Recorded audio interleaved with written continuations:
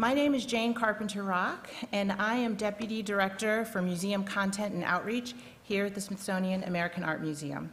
It is my pleasure to welcome you today to the second Margaret Z. Robson Symposium, We Are Made of Stories, Selfhood and Experience in Art. Thank you for joining us today.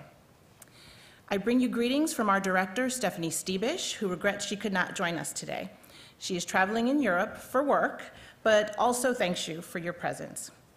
Before we get started, I would like to acknowledge the diverse and vibrant Native communities who make their home in this region, the Native peoples on whose ancestral homelands we are gathered, and the labor of people who were enslaved in constructing this historic building. Thank you. Today, 4 speakers will share their insights on artists whose work is featured in our current exhibition, We Are Made of Stories, Self-Taught Artists in the Robson Family Collection. This exhibition, organized by SAAM's curator of folk and self-taught art, Leslie Umberger, traces the rise of self-taught artists in the United States and charts the tremendous impact they have had on the larger picture of American art. It also celebrates an extraordinary gift that Douglas O. Robson made to SAAM in 2016. 93 artworks collected by his mother, Margaret Z. Robson. Mrs. Robson, who passed away in 2014, embraced art that reflected diverse and personal journeys. She also supported museums and scholars in making this work more available to the public. Her son, Doug, now carries these efforts into the future. 2 years after the original gift, Doug honored another vision of his mother's as well, endowing, in her name, an ongoing symposium series at SAAM, ensuring that scholars researching and publishing in this special and still under-recognized area of self-taught art would have a forum for presenting their work, sharing in a cross-pollination of ideas, and helping a general audience appreciate this material more deeply. The Robson gift of art and program support comprises one of the largest outright gifts to SAAM in the folk and self-taught area in the museum's history. I would like to thank Doug for his important and wonderful gift to the nation.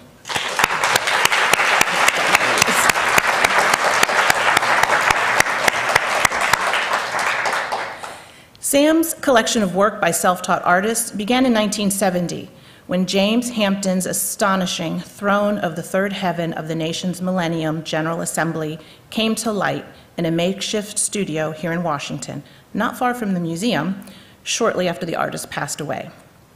Several donors made it possible for this now iconic work, on view in the galleries adjacent to the Robson exhibition, to serve as the foundation of a collection that aims to tell an expanded, more humane, and more enlightened story of America and its people.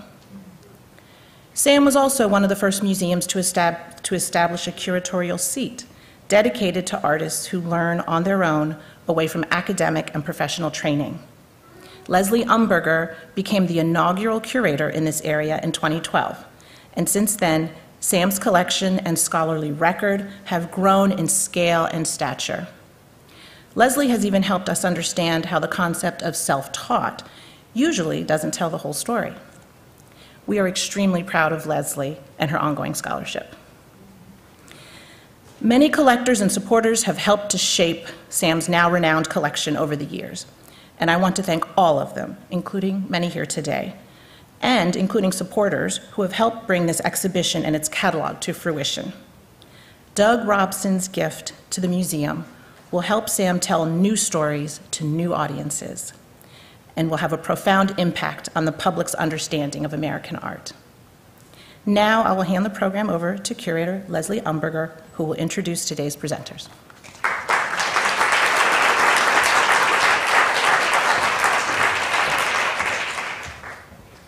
Thank you, Jane. Thanks to all of you for being here today. We're thrilled to see everybody. And I also thank Doug Robson, whose endowment has supported the important work of the speakers that we're about to hear from.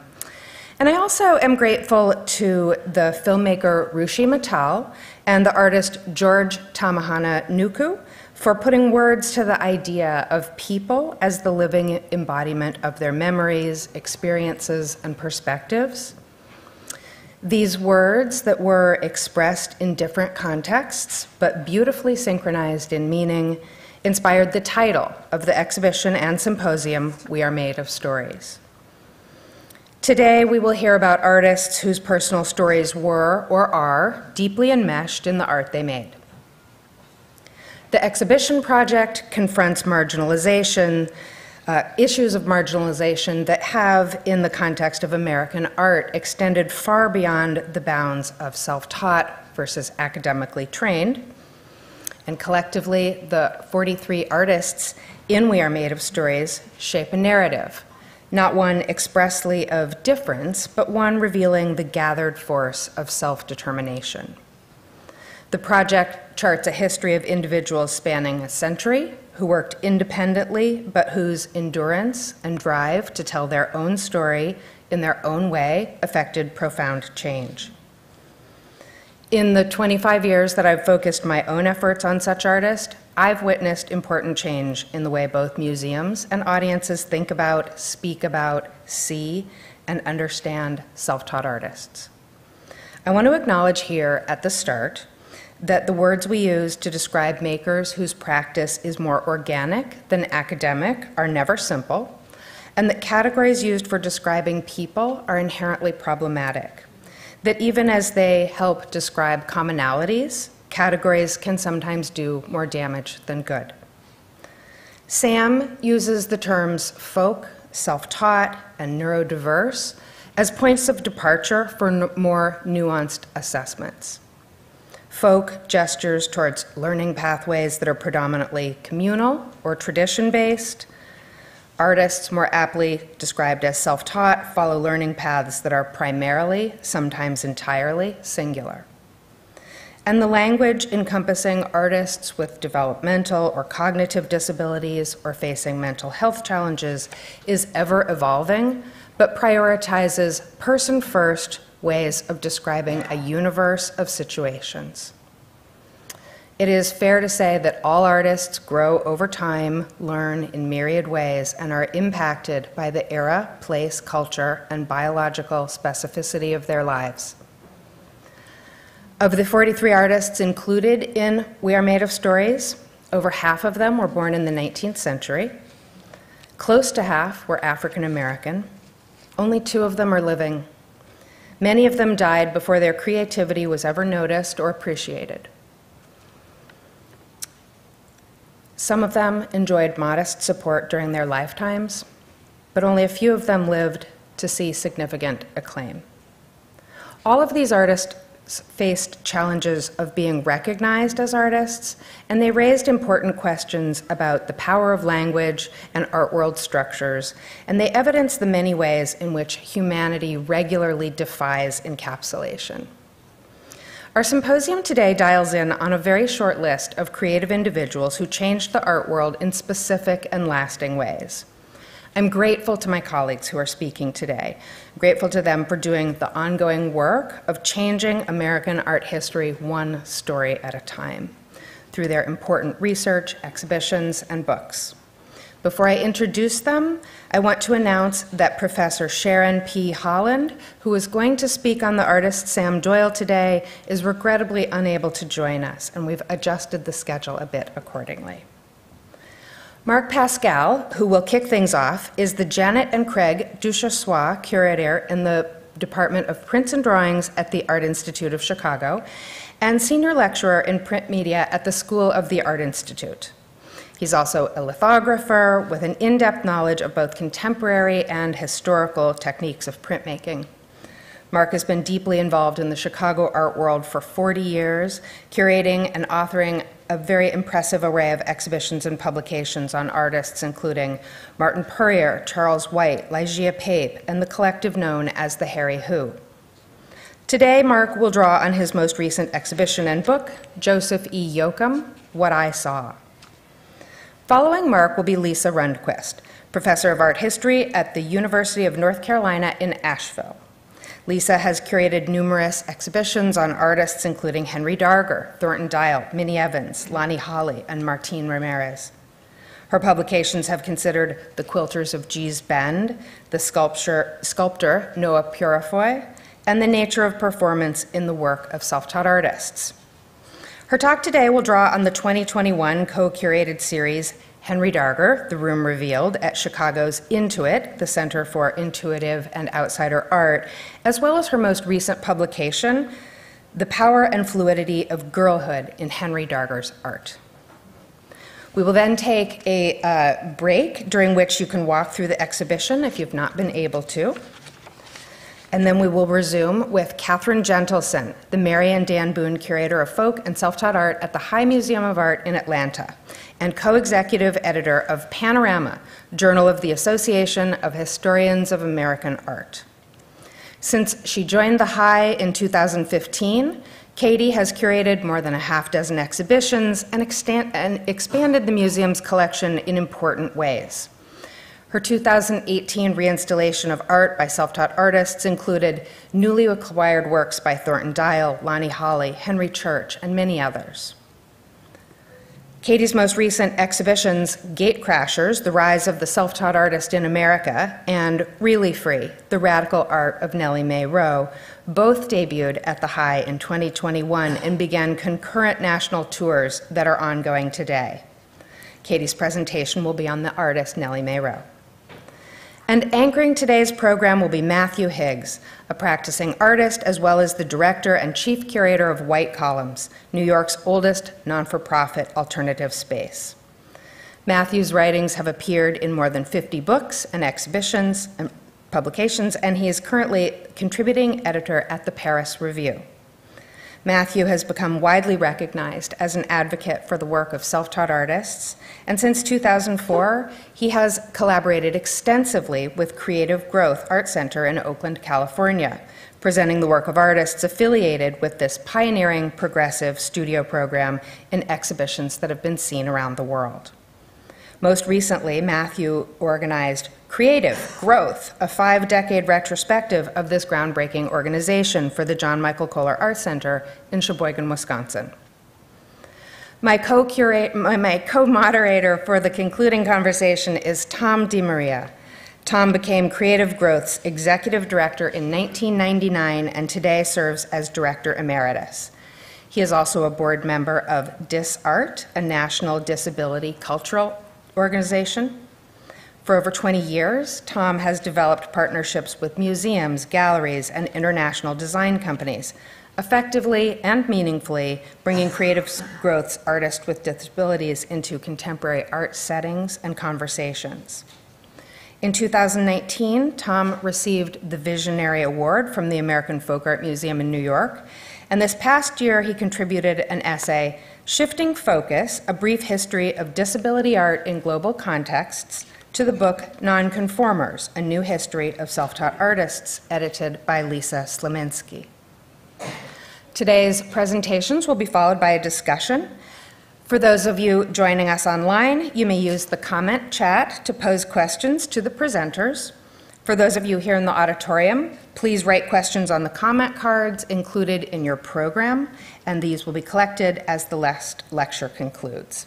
If you'd like your question to be addressed by a specific speaker, please indicate that on your card as well. And lastly, for those of you who are here in person, we hope that you'll join us in the auditorium lobby following the program for a reception. Please make sure that all of your electronic devices are silenced.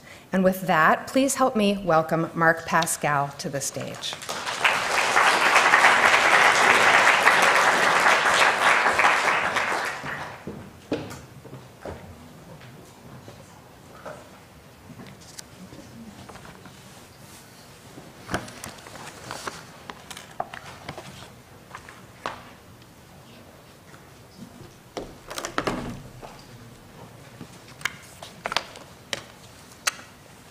Thank you for being here.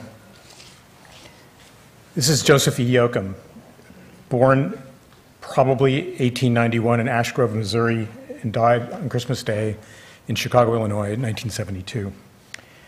Yoakum was born in the Jim Crow South with a family of 9 children. His father was a farmer, African American. His mother was born into slavery. It's very likely that there was a touch of Native American blood in him, even though he professed to be one thing. In fact, he was African American first and foremost. He left home at the age of 9 after having very, very little schooling and traveled with circuses, eventually becoming a valet for John Ringling, traveling with Buffalo Bill Circus, worked as a laborer, literally traveled very far away from where he grew up. He professed to have seen every image that he drew, although, of course, he wasn't looking at them when he drew them after he started drawing in the early 1960s in Chicago. He started drawing by his own admission in 1962. In fact, the Art Institute, which has the largest collection of his work in anyone's hands, has a drawing dated 1962 as the earliest inscribed drawing that we own, and I have never seen one inscribed even earlier than that. So we assume that his project as we know it really started in 1962, at which he was around 77, 78 years old. He moved to Chicago in the early 1940s and lived in various places, but settled in Avalon Park on East 82nd Street, living in a storefront for a good portion of the time that he made art, which is interesting because a storefront is the place where artists like to live and work because it's a great combination space. But this is where he was discovered, if we could call it that, by somebody who could help him. An anthropologist who taught at Chicago State University, which is very, very close to where Yoakum's residence was, named John Hobgood, was picking up dry cleaning at a cleaner next door to Yoakum, and noticed in the window a number of drawings hanging from a clothesline above a privacy curtain. He knocked on the door, and Yoakum answered and invited him in. And he was marveled at the drawings and bought about 20 of them and took them over to a Presbyterian church nearby where the man on the left, Harvey Pranian, was the acting minister and director. And Harvey had a kind of hangout space in the basement of the church called The Hole, W-H-O-L-E, which was kind of a hippy-dippy coffee shop where poetry readings happened. He had a gallery of sorts. And you can see in the image on the right with Mr. Yoakum standing in the gallery with his drawings thumbtacked to tackboard. It was basically a foyer that had a little chair, it had a payphone, and I think you can probably see here and here, there are announcements. So it wasn't really very formal. I think if Yoakum really knew what was going on in a kind of art world way, he would have objected to those notices being placed between his artwork.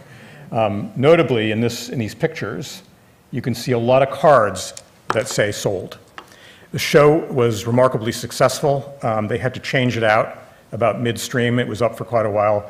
And apparently Mr. Yoakum visited often during its run, talking to students, lecturing about his work, as somebody characterized it. Harvey, who I've interviewed many times over the years, didn't have very strong reaction or memory of Mr. Yoakum, just that he was a kind of solid, intense, quiet man who made beautiful drawings. And they were quite popular.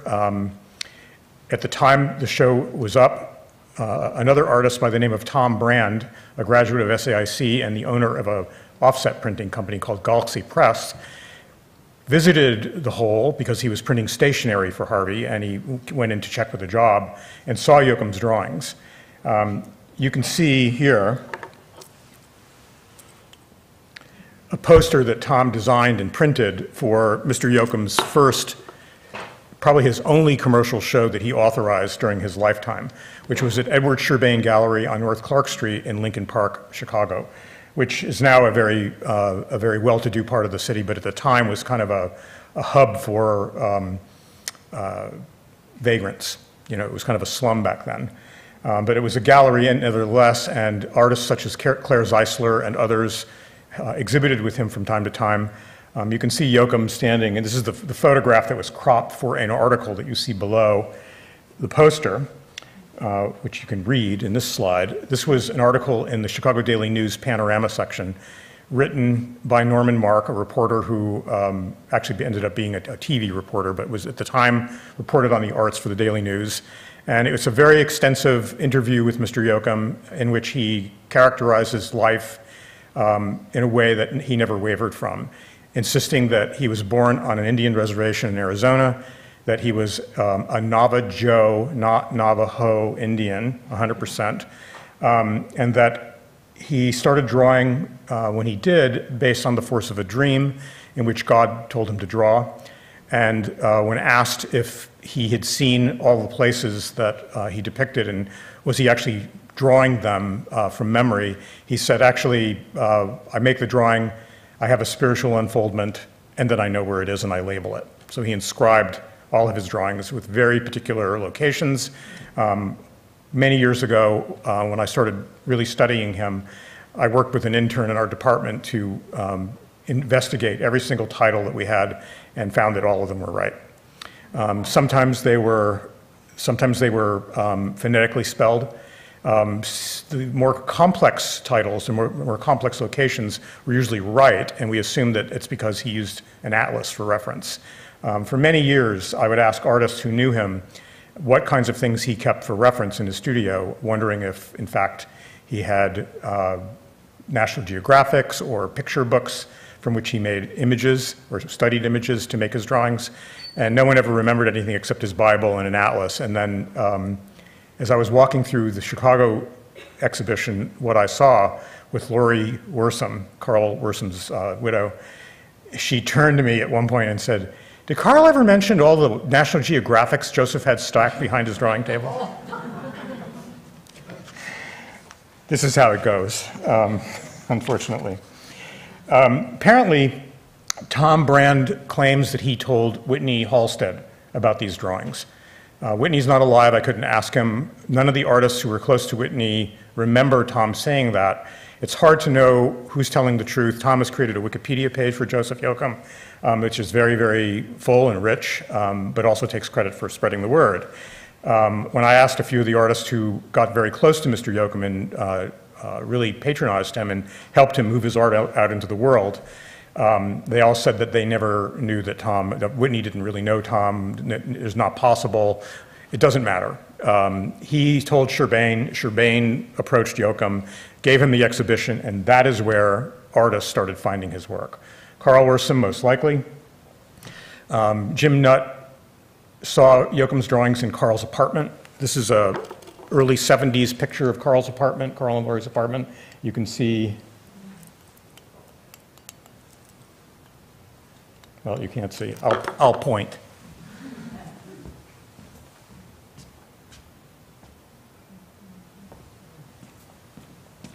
Which is funny, because when I asked Carl about how many drawings he had before I actually saw the drawings that he had, he said, "Oh, we just have one." And Jim Nutt asked him, "Why'd you only get one?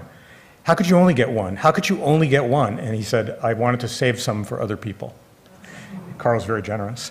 Anyway, this image of his apartment, his and Lori's apartment, is actually from a little book that Whitney Halstead made for the Worsoms on the eve of their departure for Sacramento, California, where they were invited to come. And Jim and Gladys were there. Jim Nutt and Gladys Nilsson were there teaching already, and they invited Carl to come and teach. And so this was a souvenir.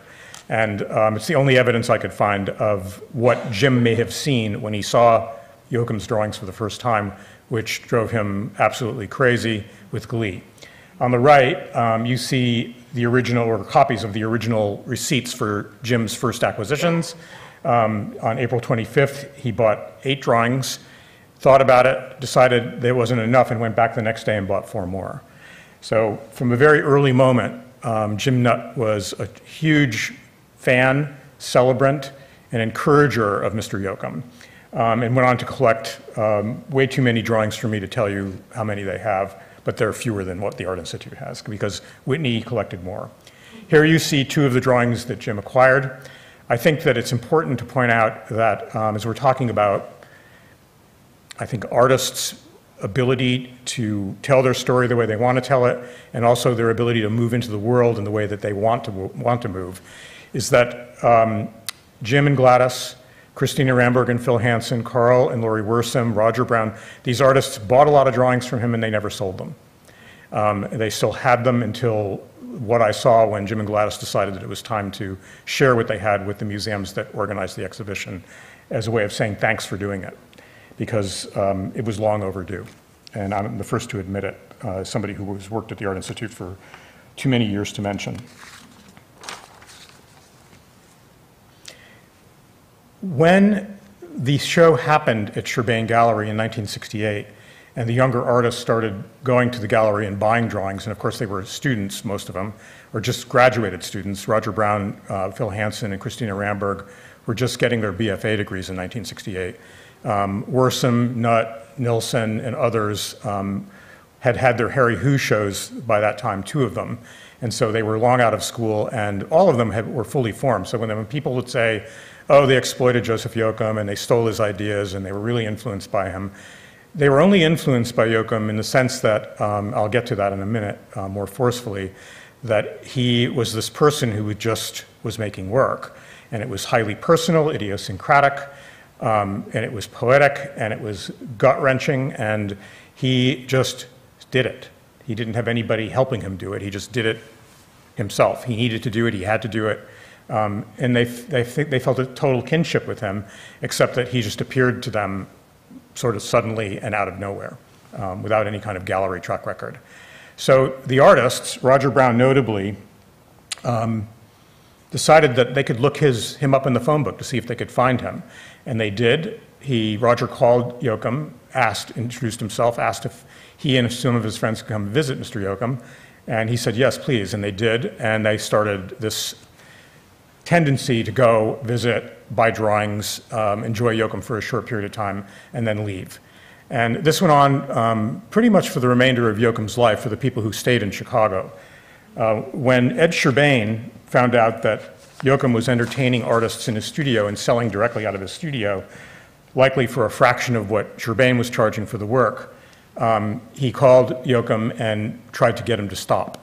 Because what Joseph Yoakum didn't know is that when he signed a contract with Ed Churbain to show the work, not understanding the way the art world worked, he signed an exclusive contract so that he had agreed to only let Churbain be his agent, which pissed him off, and he decided that he didn't need to do that. He didn't know what to do, and so Whitney Halstead, who by this time had taken on Yoakum as a tremendous artist living in their midst and someone he wanted to work on very deeply, went to a law firm, Scott Hodis's law firm in Chicago, which specializes in intellectual property, and asked if they would write a letter to Ed Churbain requesting that he vacate the contract.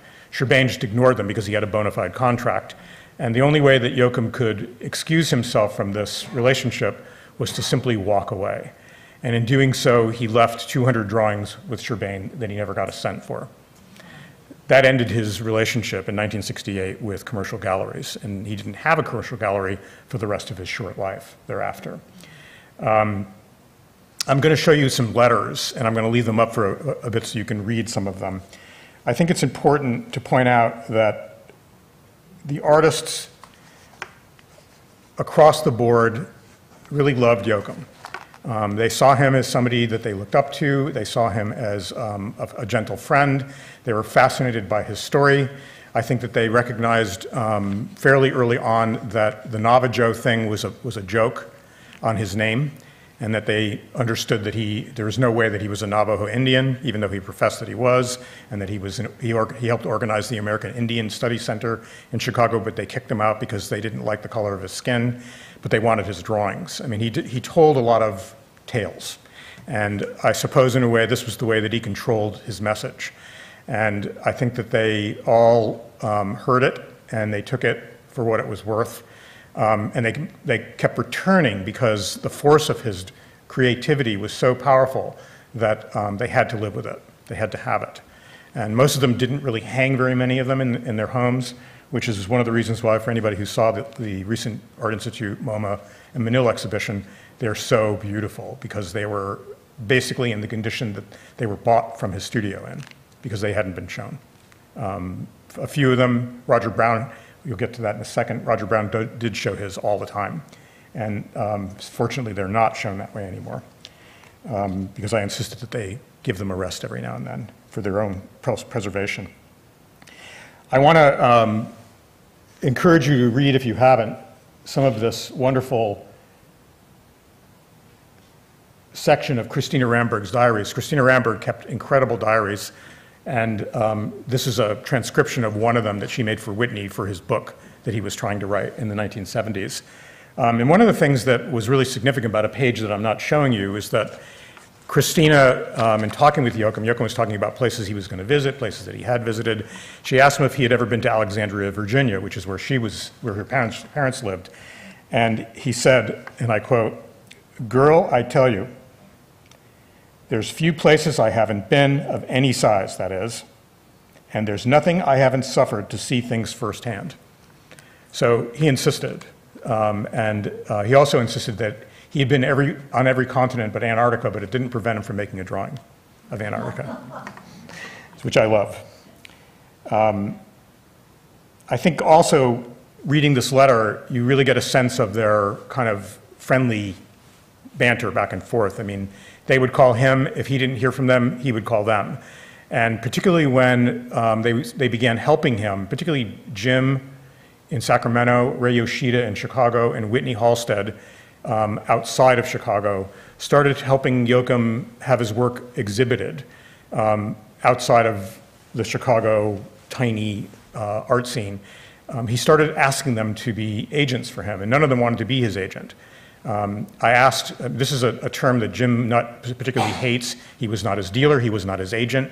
He was trying to figure out how to be an artist in the commercial world himself. He didn't have enough time to be somebody else's agent. However, he did have the capacity to encourage Yoakum to send work out to him in Sacramento because he had become friendly with the owner of a gallery in Folsom called the Candy Store.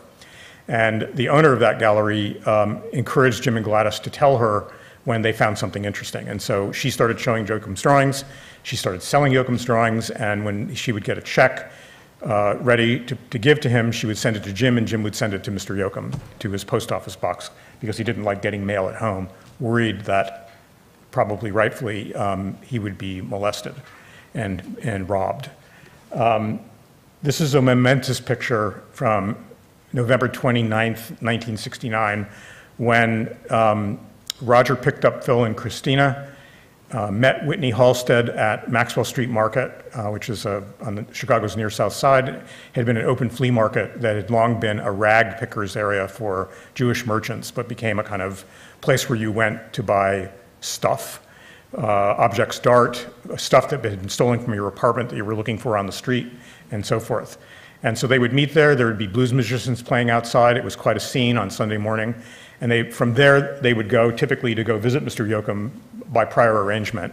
And they met Carl Worsom and Laurie Gunn there as well. So that's Laurie on the left, Carl holding his daughter Ruby, his infant daughter Ruby, Roger Brown, Mr. Yoakum with a very freshly cut check in his pocket, Phil Hansen and Christina Ramberg posing for Whitney Halstead. The first picture I showed you of Mr. Yoakum close-up, that was from the same moment. Whitney asked him if he could take his picture, and Yoakum replied, "I knew I'd get shot eventually."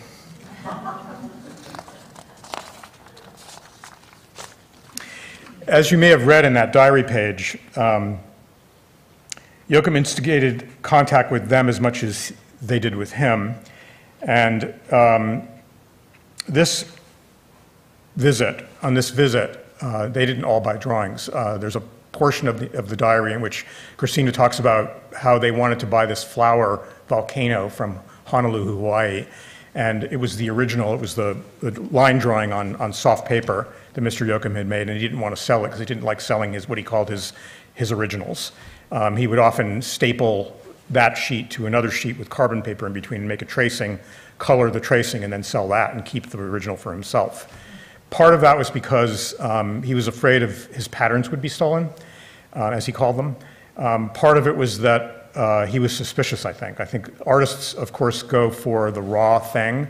They want that first mark on the paper, and the black and white or blue and white or blue and manila envelope, blue ballpoint pen on manila paper drawings are in many ways really majestic. They don't have color to interrupt the invention that Yoakum came up with graphically.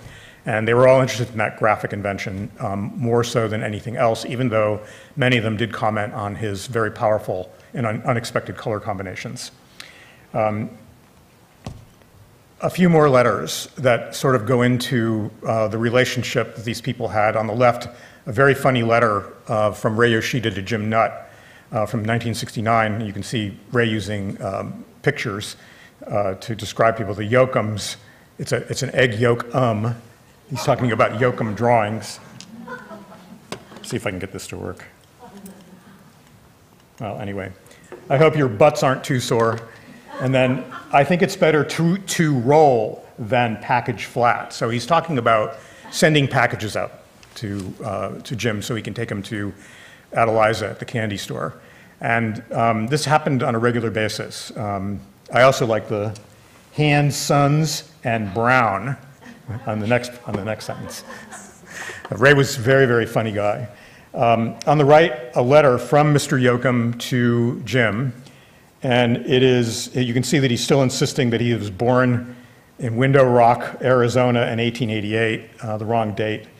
But that he's also insisting that when Jim presents him, he hopes that he is presenting him as a Nava Joe, not Navajo, because he's afraid that if he's known as that Negro, Joseph Yoakum, his words, that he will be prejudiced against, and that he will receive less prejudice, ironically, if he is considered to be a Native American. So it didn't really matter back then, of course, and probably to this day it doesn't matter. All of those parties are still being prejudiced against. We are living in it constantly. But back then it was extremely powerful, particularly for Mr. Yoakum, who had already, forfeited 200 drawings to a white dealer who would not allow him to live and live his life as an artist the way that he wanted to. Another example of Jim's reverence, this is a poster on the left that he drew for a show that he organized for the candy store.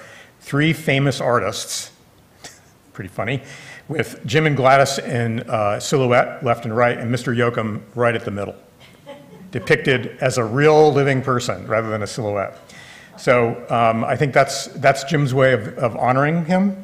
And on the right, another letter in which Yoakum is really hoping for more sales. Please let me know. I want you to help me, and I will offer you 30% commission. Jim and Ray would never accept commissions. What they did instead was accept a reduction in the price of the drawings. So Mr. Yoakum discounted drawings for them, and I asked if he remembered how much he spent on them, and he couldn't, but we have records of everything. And I think early on, the drawings that were sold at the whole were probably selling for $5, $10, $15. Ed Sherbain had prices of $25, $45, and $80 for the drawings, of which he would take at least 50%, and he would charge slightly more if they were framed, so because he had to charge for the frame. And so Yoakum netted money from that. Thereafter, Yoakum always insisted when he sent drawings anywhere that there be a contract. He had to have a contract with the numbers written down, everything clear, and it drove everybody crazy because they were just trying to help him and they were busy with their own stuff and they didn't want to have, no artist is a bookkeeper, which is why most artists fail at business because they don't have a bookkeeper or they don't keep books. And they certainly didn't want to do it for Mr. Yoakum, but he wanted that as part of it, as part of the deal. So it's not like they were forcing him. They were just there to help. Later, in an interview in the mid-'70s in Current magazine, published in California, the great San Francisco art historian and curator Phil Linhares was interviewing Jim Nutt, who was just coming to the end of his time in Sacramento. And he asked him about Joseph Yoakum and what his takeaway from Joseph Yoakum was. This statement has been paraphrased many times in the past, but I want to read it to you because it becomes very clear the way in which Yoakum affected Jim. We met Yoakum after Whitney Halstead and Ray Yoshida and the others made contact with him and began to visit him periodically. Because notice that they were in California when the visit started, so they weren't part of that. Gladys and I met him in 1969 when they were back visiting and saw a lot of his work. Whatever illusions I had about the necessities of being able to talk about my work and still be a good artist were, well, I found out it wasn't necessary because the things he had to say about his work illuminated a great deal about him. Like talking with anybody can tell you if they're nice or not, but you don't get the same meaning you do out of reading about an artist in an art book. and his being equally enthusiastic about his ceramic figurines and his drawings gave me reason to question some of my own enthusiasms. Don't you try to make sense out of everything? Try to make things logical? And that just makes it impossible, makes you believe in irony and other things as reality and not just as humorous satire. I can't verbalize about it. There's a word missing that would describe it for me. With Yoakum, that's the way it is, not in terms of making sense. And that's what he's like. Yoakum's work for me is fantastic, true fantasy. And when I came to learn that I had the right to my own, when I realized that I was willing to accept his. So in many ways, I would say that the relationship that they had with Mr. Yoakum made all of them grow up in a certain way, because he was articulating a thing that was inarticulable. You couldn't. It was just a total story. And they wanted that. They wanted to experience that. This image of Whitney Halstead on the left, Mr. Yoakum in the middle, and Ray Yoshida on the right was in someone's backyard, probably also in 1969. The visits, I think, started dropping off when Yoakum got sick in 1971, and he was sick for a long time. And his drawing amounts diminished after that as well. But at this point, it was probably the high point of their relationship when Whitney would bring Yoakum to the school, SAIC school store to buy supplies, and they would walk through the museum together occasionally, and Yoakum was out and about with him. So it was very friendly and respectful. And he was referred to as Mr. Yoakum, not Joseph or Navid Joseph. Whitney and Ray introduced a man named Richard Frankel to Mr. Yoakum. Richard Frankel was a student at U of C, a graduate of U of C. He became a professor and director of the gallery at Penn State University. And in 1969, he was in Chicago and had the occasion to visit Mr. Yoakum with these two guys, and was so blown away that he invited Yoakum to have a show at Penn State. And he laid out the terms, as you can see in the letter on the right, including an honorarium of $150. Yoakum wasn't sure what that was and wasn't sure he should accept it because he couldn't figure out why. He thought it was some kind of trick. And he had to insist on it, and eventually he did take it. Here you see on the right the announcement card for the drawings at Penn State, The World of Joseph Yoakum, not Penn State's own naive artist, but just the drawings of someone very early on recognizing that he was just an artist. And then you can see on the left Whitney Halstead's notes, and I have to pause here for a second because none of this would be on the screen if it were not for the Archives of American Art, which I'm truly grateful for. It's part of your institution here at the Smithsonian, and it's a remarkable asset to everybody who's interested in studying. All of this stuff comes from Whitney Halstead's archive, including these little scrappy notes. My favorite part at the bottom of the second scrap on the left, will success spoil Joseph Yoakum, ? Wait and see. And I think that was prophetic because after Whitney started taking the work to New York, Yoakum became more and more demanding and made it very, very difficult because to pack and ship to a museum is very different from packing and shipping to a gallery. And in fact, I found out that Whitney was using the packing department at this museum. And I thought that would never happen today. But apparently you could just walk in with stuff that the museum didn't own and pack it and ship it. I wish I had seen that. Like the look on people, you want to do what? A couple more letters. Here, Yoakum is so thrilled by the ease with which Frankel is treating him and the fact that he pays him right away for the drawings that have been sold, and they sold quite a lot. And then he asks him if he would take his drawings to New York, and you can see towards the bottom, he's offering him 35% on the dollar for anything that he sells for him. And of course, Richard Frankel did not accept anything. None of these people ever accepted anything. MoMA took a percentage when they showed his work in their penthouse gallery, and they also, you'll see in a second, charged Whitney for the framing, which then Whitney had to try to extract from Yoakum's net. And Yoakum didn't understand it, and so Whitney just let it go. But you see in the second letter on the right, at the top, he's outlining for Frankel the breakdown of what Sherbain took from him, and the value of it being almost $15,000. That's in 1968 terms.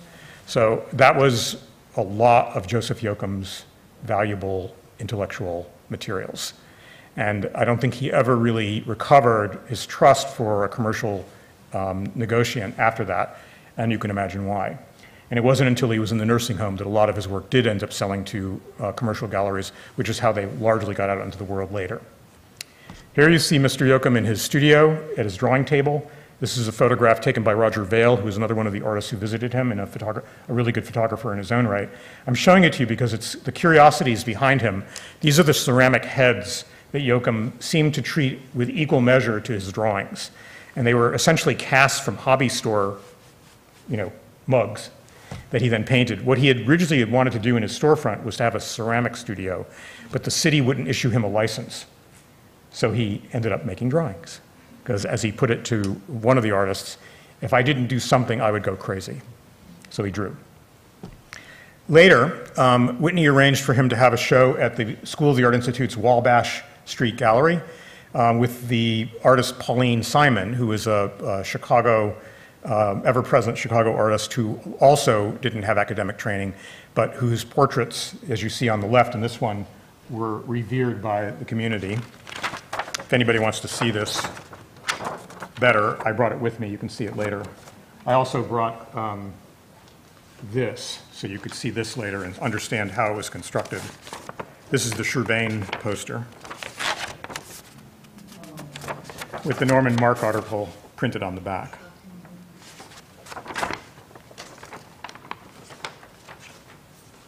That's handleable by whoever wants to. In the letter on the left, you can see that Whitney's talking about the show at the Wabash Transit Gallery, traveling to Rockford College, where their friend Phil Diedrich, another SAIC graduate, hosted the show and then hosted Yoakum and invited him to come and lecture, took him out to dinner, et cetera, et cetera. So Yoakum was really welcome and invited into the Chicago artist community, the artist community, not the gallery community. The gallery community was quite small. It's hard to imagine how small the art world was in the 60s, but it was tiny. And so people knew each other, and this sort of embrace of Yoakum was able to happen, I think in part, because the manner of communication between people was so intimate. And it was not hard to go and visit. And he welcomed people into the studio, as I said. This letter, this hilarious letter from Whitney to the Nuts out in California, you can see he keeps repeating, this is a letter, this is a letter, this is a letter. I think Jim didn't write back very often. And so Whitney was like dying for some help, just some words. And I think that you can see that he's referring to Joseph E. is still doing some good things, although he has been in the hospital. I received a letter from MoMA wanting some of his drawings, had seen Cynthia Carlson's, another Chicago artist who migrated to New York, spent a week trying to get a hold of him, blah, blah, blah, blah, blah. And so indeed, drawings were sent to the penthouse at Museum of Modern Art, where Yoakum showed with Mel Bachner and a few other big art world names in the penthouse. And the work was acquired by curators, but didn't enter the Museum of Modern Art's collection. Another letter from Whitney to the Nuts, where he starts, "Dear delinquents." Here he's talking about his experience with the Whitney Museum. At this point, Marcia Tucker, who is a young curator at the Whitney, had visited them in California, probably at Phil Linhare's invitation, and was considering their work for the Whitney Biennale. Gladys had a one-person show at the Whitney, one of the first women to have a solo show there, a living artist having a show at the Whitney in the early 70s. And while they were out there, I'm sure that she saw the Yoakums and wanted to see them, in fact. She then visited him in Chicago very briefly and then engaged Whitney Halstead to organize an exhibition for the Whitney of the drawings. And Whitney ended up doing the whole thing. And you can see in this letter he talks about how Marcia's visit with Yoakum was by phone, and actually her secretary's by phone, which, as we all know, is the way that happens sometimes for curators who are busy when they have a side project that isn't really their project, but they're willing to let somebody else do the project. They will take partial credit for it, but they let the other person do the project. So here's Whitney with Marcia in the exhibition, and one of Whitney's 2 slides that he shot of the exhibition. The Whitney Museum didn't have any pictures of the exhibition in their archives. And Marcia is holding the gallery sheet, the gallery brochure that Whitney also wrote. In that previous letter, I think it's clear that he was charged for somebody else's shipping, and the Whitney registrar's office said, "You had agreed to pay for this." And so he's very insulted by the fact that not only did he organize the show, get all the loans, do the writing, help with the installation, all for nothing. He wasn't paid for it. They had the audacity to charge him also. Getting towards the end here, a picture of Yoakum in the nursing home where he died with one of his workbooks. This is the Weeping Pebble drawing, which became part of the exhibition. We opened to that page because Esther Adler singularly loved the Weeping Pebbles, and I can't say that I blame her. The inspiration for this exhibition was this muckraking article published in December 1972 by the Chicago Tribune and written by Jane Addams and Derek Guthrie, who were the originators of the New Art Examiner. They hated the Harry Who, they hated the so-called imagists. They felt like they were some kind of conspiracy holding all artists in Chicago back, which wasn't true. And they went to visit Yoakum as he was dying and was probably fantasizing, and got him to say some things which, you know, were not true. And we all know that people, when they're not all there, say things that aren't true, but they imagine them. And then the Tribune published it, despite the fact that the artist had written them a letter saying, this is garbage, it doesn't reflect our interviews with them. And essentially, the title, Portrait of the Artist as a Luckless Old Man, in the end, the writers exploited Yoakum in his failing health more so than the artist they accused of exploiting him at all. So it's a galling article, and I'm showing it to you because I think we all need to remember that journalism is not always objective. It's not. And I want to come to the close here by showing you a picture of Pablo Picasso holding paintings by Henri Rousseau that he owned. Picasso and Braque and Eric Satie and other intellectuals in Paris, when they discovered Rousseau's work, treated him with great respect and organized dinners for him. When I met with Roger in 1995 and interviewed him in this room of his Yoakums, with him sitting on the couch, I said, what was Yoakum to you? And he said, for Chicago, he was Chicago's douanier, Rousseau. And they felt the same way that Picasso and his peers did about Rousseau, that here's this person just came out of nowhere, making these fantastic paintings with a very strong point of view, period. And they respected that. And then finally, the cover of our book, which I so love, is a detail of this Grizzly Gulch, Vermont drawing that Ray Yoshida owned. And digging around, we found that there was an artist in Chicago in the 70s who was documenting Chicago artist studios, and this was how Ray used to display his Yoakums on a music stand in his kitchen. And it's just so incredibly intimate and charming, and it says everything there is to know about this amazing symbiotic relationship that occurred in Chicago in a moment in time that I wish I had been there for. Thank you very much, and I want to welcome, thank you. I want to welcome Lisa to the stage.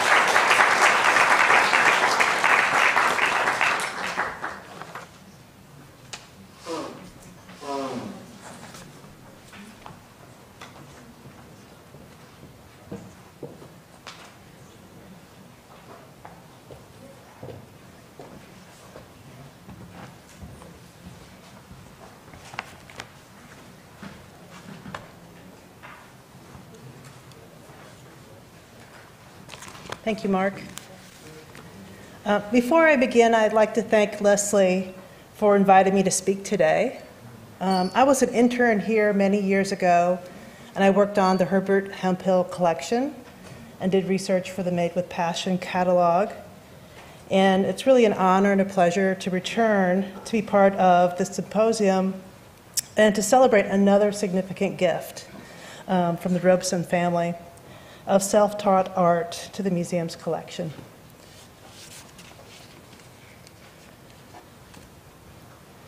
The artist Henry Darger created an astounding and unprecedented body of work, not despite of, but because of the difficulties and tragedies of his life. His world-building project was a safe space for him to take control over his immediate environment and to express his experiences and process the world around him. He grew up in Chicago and lived in unremitting poverty.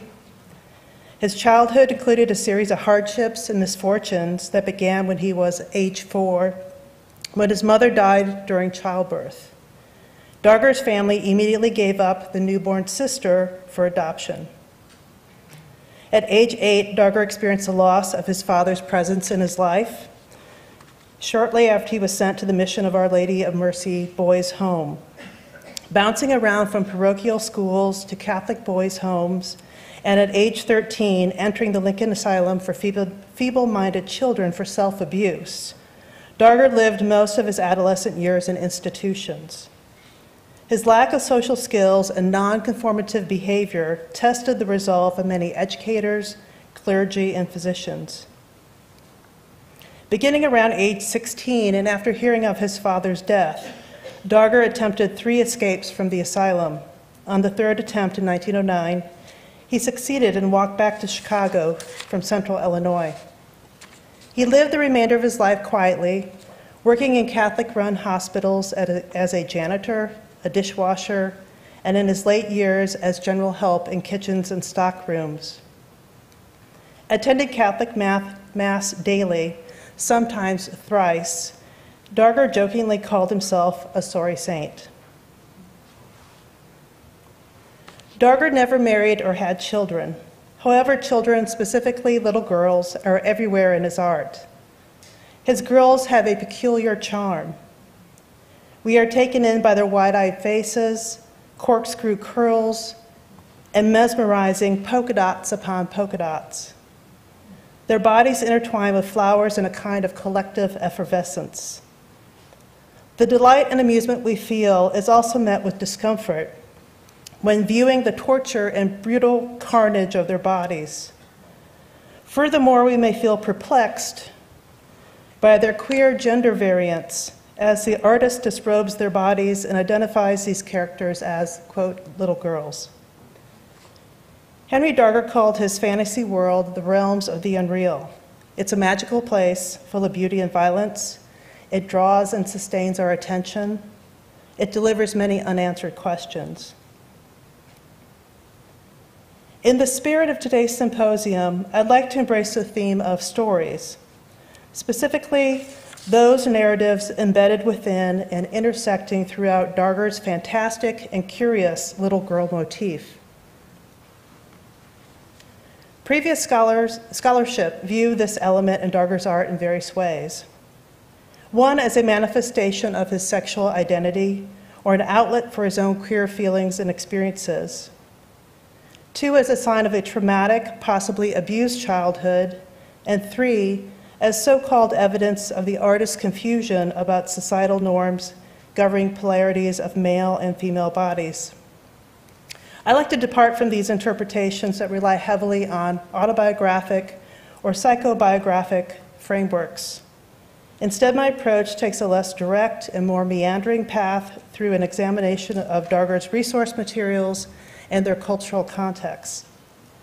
I offer a new way of understanding the little girl motif as an amalgam of redemptive and gender-bending figures from American popular culture and Catholic lore who were familiar to the artist.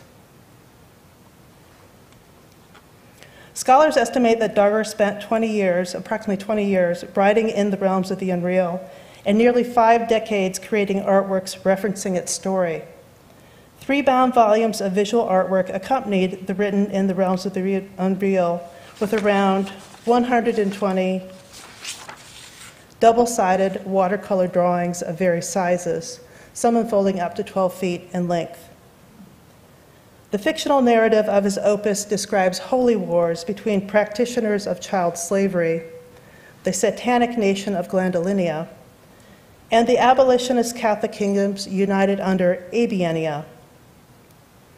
In this mythic saga, 7 young Abienian princesses, known as the Vivian Girls, become the catalyst for insurrection and subsequent liberation of millions of indigenous child slaves. The members of this plucky band of sisters are Violet, age 9.5, Joyce, 10, Jenny, 10, Evangeline, sometimes spelled as Angeline, age 9, Daisy, 7, Hetty, 8, and Catherine, age 7. The sisters have one parent, their father, Robert Vivian, the Emperor of Angelinia. As a group, they lead the Christian troops in Darger's epic battle between good and evil. To dispel any doubt, Darger explains why girls are braver than boys in his story. And he says, as you can scroll down here, the reason the story runs so much with little girls as the actual heroes in this warfare is because under most circumstances, women are braver than men. And he says, I go on to show that little girls do and are brave enough to take part in active warfare. Later down, he asks, how about the play known as The Little Rebel? Was not she braver than the soldiers in the play? Here in this introductory passage, Darger draws upon a spunky and pious character, the Little Rebel, as an example of girlish fortitude. This heroine of Everett Pepple's 1911 play achieved widespread popularity through Shirley Temple's portrayal in the major Hollywood production, The Littlest Rebel, in 1935.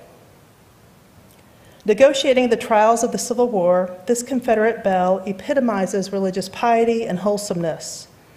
Forced into a position of autonomy, motherless and temporarily orphaned by the imprisonment of her father, the 6-year-old Miss Virgie takes matters into her own hands. In the movie's climax, she appeals to Abraham Lincoln and negotiates the release of her father. Temple was a face of childhood while Darger penned and visualized his story. According to Time magazine, Temple at age 8 was the world's most photographed person, appearing in newspapers and celebrity magazines daily. Her films consistently broke box office revenue records from 1935 to 38, catapulting her star quality beyond that of any actress, peers, child, or adult. Temple's on-screen characters frequently play the role of an almost orphan who reforms adults with her naive, big-hearted optimism. Due to some tragedy or circumstance, Temple finds herself without a mother, but secures one in a maternalized father figure. She emerges in her films as the lead actress, taking charge of men around her, often wooing them as she sits on their laps. Through her disarming charm and cute coquetry, Temple transforms cantankerous widows or morally dubious bachelors. Consequently, she restores broken adult relationships. And as scholar John Casson argues, she was a catalyst for, quote, the repair of the sentimental economy of men during the Great Depression. America's love affair was not lost on Darger. Several items found in Darger's apartment confirm his share of society's infatuation with this child star. These items include a reproduction of a photograph around 1936 of Shirley Temple in a thoughtful pose, your friend Shirley Temple in printed script below. There's also a penciled-in handwritten address, which you can't see here, that says, to Lorraine Witz. That indicates that this may have been a stock image for a fan club member that Darger rescued from the trash. A large hole at the image's top center infers that Darger may have hung the stock photograph up on his wall. In addition to this image, he also owned a few of books that featured Shirley Temple, including one of popular children's stories, as well as 2 biographical texts. The allure and power of littleness, or the diminutive, is referenced in Darger's insistence on calling his protagonist little girls, as well as his primary example of bravery, the Little Rebel. Little also refers to the age group of the Vivians, age 7 through 10, and their fashions. A pinafore-style dress trimmed in bows with thigh-high hemlines, influenced by Shirley Temple's attire in her commercialized fashion line.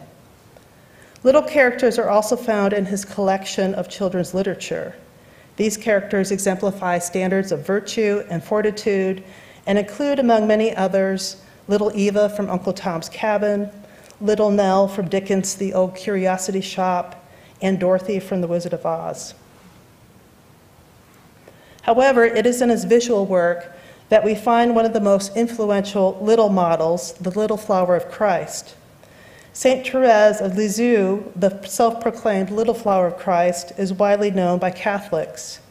Canonized in 1925, this French Carmelite saint was adored due to her girlish innocence and humble inspirations that she entitled The Little Way and published in 1925.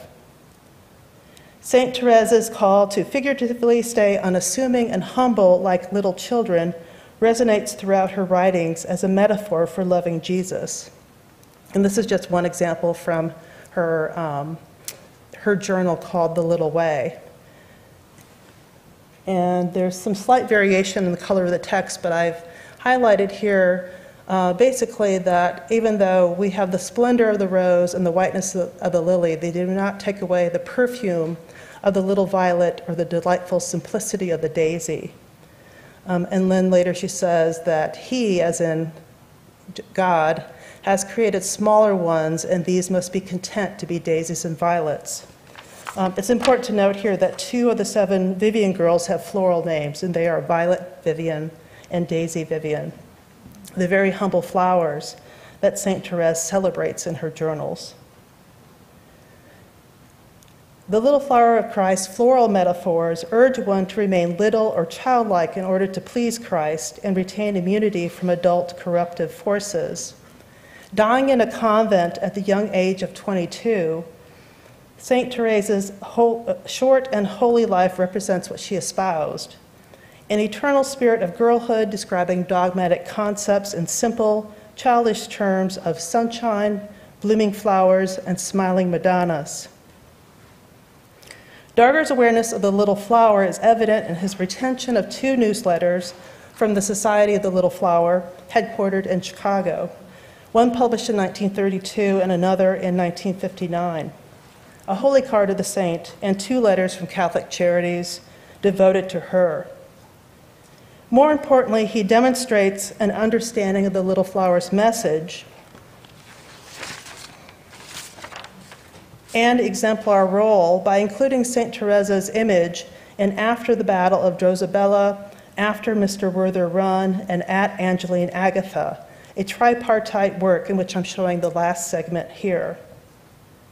Therese's holy card image frames the upper left corner of Darger's composition, fortifying a Little Way subtext with its companion piece, a holy card of Christ. Reading clearly as a conventional Heart of Jesus motif, Christ opens his tunic to reveal a flaming and thorn-bound heart radiating light. Residing over the Vivian story unfolding before and beneath them, this powerful backdrop underscores the message of little girl virtue within the composition's full caption. At Angeline Agatha, Jenny in vain offers her sight lost in an accident for the conversion of John Manley, her worst enemy. Instead, her sight suddenly came back. Offering up her ability to see for the good of the Christian cause, Jenny Vivian performs an act in accordance with those of confessor saints like St. Therese, desiring to give of herself in order to cleanse the sins of others. The little flower's inclusion in this work lends for followers of Catholic faith a support structure of Christian virtue, self-sacrifice, and hope. St. Therese's presence contextualizes the Vivians within the little way of girl sainthood and her exaltation of childhood as a redemptive force.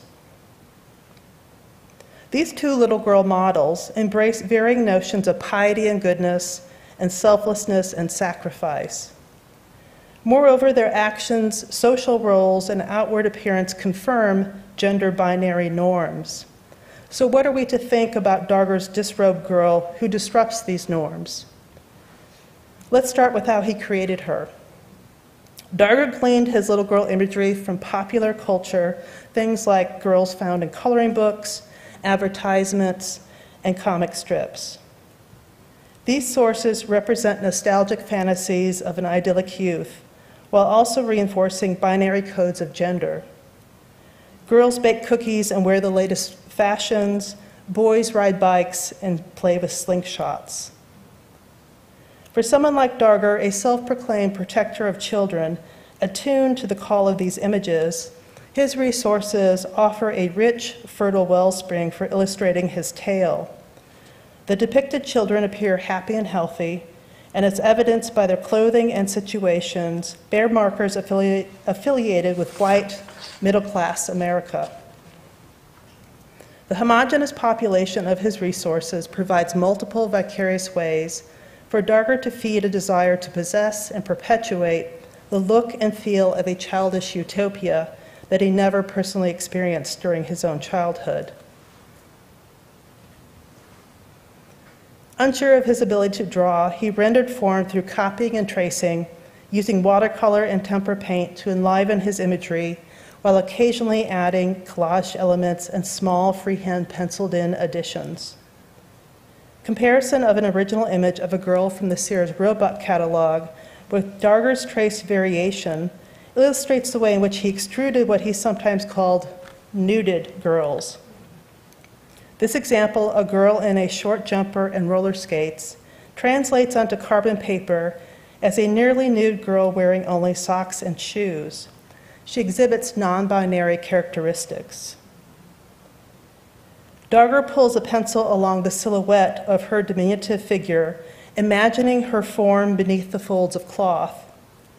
Schematic genitalia referencing natal sex organs assigned as male complete her open-legged active pose. The act of tracing allowed Darger to unlock Vivian girlhood secrets that are latent in images from popular culture. Drawing her form instigates a literal exposure, a frank revealing of the openness and ambiguous potential of girl bodies. Likewise, tracing the girl's forms allowed the artist to transform still bodies into moving ones by extending legs, enlarging eyes, and opening mouths. What Darger appropriated from his resources was a remarkably vacant and pliable image ripe for reinvention and control. A few carefully traced lines, along with minimal improvisation, magically turned a copper-tone girl or a coloring book lass into a fantastic blengen, a composite girl figure with butterfly wings and curled ram's horns. Likewise, little girls with extending legs could be modified with penciled-in genitalia, a motif that I call the little girl on the run, after John Ashbery's poem, but more so based upon a phrase that Darger scribbled onto an enlargement envelope that read, quote, "Little girl on the run, maybe draw a massacre picture," end quote. After examining over 300 artworks and studies, of which 85 feature this motif, I've come to the conclusion that the little girl on the run is a significant and meaningful element in Darger's visual work. This girl appears in situations where they are in peril, most often tense situations involving fight or flight responses. Captions where the little girl on the run appear include words like rescue, escape, outwit, pursue, capture, trap, approaching storm and battle. And in the Robson gift, we also find attacked and ambushed. However, this motif reads as more than just an image of fight or flight. Rather, she lingers in Darger's drawings as a mercurial emblem of spiritual mobility, playfulness, and social transgression. With only a few simple pencil marks, Darger fabricates a complex and perplexing fantastic child, a queer figure of motility and fluid mutability. Curiously, the artist does not explain or even mention the fluidity of little girl bodies in his voluminous, detailed narrative or in his captions for visual works. His prose, instead, insists upon the beauty, purity, and wholesome integrity of the 7 Vivians and the thousands of little girls populating his tale. Consider, for example, this belabored passage in which Darger describes his ultimate girl crusaders. He writes, "Whatever else was beautiful or dainty or delightful faded to nothingness when contrasted with the bewitching faces of the Vivian girls, and has often been said by those who know that no other ruler in all the world, nor any children, boys or girls, or even women, could ever hope to equal, or ever will equal, or even get anywhere near to it, the gracious charm of their manner, loveliness, and righteousness that equaled their features."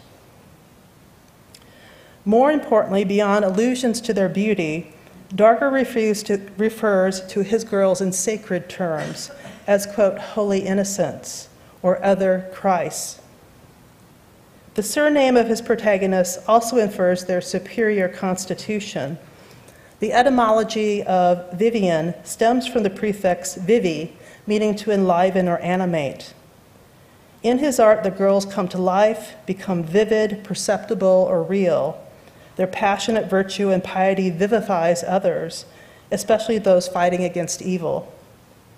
A deeper significance of Vivian lies in its Latin derivation, vivam, literally, I shall live, evoking an inextinguishable vitality that characterizes the Vivian girl's demeanor and instinctual knack for survival. Vivam resembles a cry of resistance. Moreover, Vivam resounds with a message of Christian resurrection and redemption embodied by the Vivian girls in Darger's story. Furthermore, his imagery provides no indication that anatomical variance disrupts these aesthetic and moral traits, or that little girl bodies rendered in any manner equate to corruption, sin, or vice. In any given scenario, Vivian's and other protagonists may reveal or not show signs of this variance. The physical qualities of the little girl on the run motif may well be a kind of metamorphosis or instantaneous change, and if so, these changes conform to the Vivian naturally, without need for explanation or great spectacle in itself. Given the frequency of such transformative situations and the important role it plays in representing the sacred and redemptive girl body, one must assume that this fluid morphology signifies meaning, aligning with Vivian traits of purity and virtue. While Darger embraced his non-binary representation of childhood, ephemera collected and traced by the artist, such as coloring book imagery, clothing advertisements, and Parents magazine articles, signal that Darger was keenly aware of society's divisions between boys and girls and its determination of girlish femininity. He replicated the petticoats, the braided ponytails, and Mary Jane shoes comprising attire for girls ages 6 through 12, and dressed the denizens of the realms of the unreal and the codes and conventions of the day that outwardly announced their age-appropriate girlishness. Conversely, Darger also collected images that appeared to reinforce similarity instead of variance in the bodies of children. These include a small portion of magazine and newspaper photographs featuring prepubescent children in the nude or partial dress. In this example, 4 children are strikingly similar in an uncaptioned newspaper photograph. Shirtless and in what appears to be white underwear, this foursome sits on a bench and quietly observes something or someone outside the picture. Due to their prepubescent age, their flat chests and lean forms offer a kind of uniformity. Only long and braided hair on 3 may signal a gendered difference. Another example reveals a charming narrative about a precocious child. Here we see little Debbie Compton, a shirtless 3-year-old who gives the camera an impish smile, as we learn she has been chasing fire trucks in the middle of the night, and rescued by Detroit police who warm her up with hot chocolate. Her behavior is hardly ladylike. I love little Debbie Compton.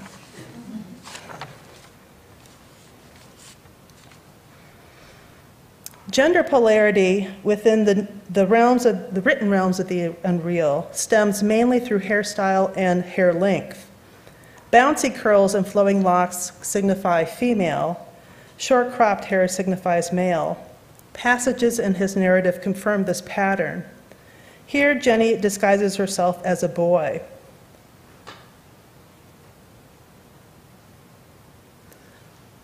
A masquerade of male gender implicitly informs this passage.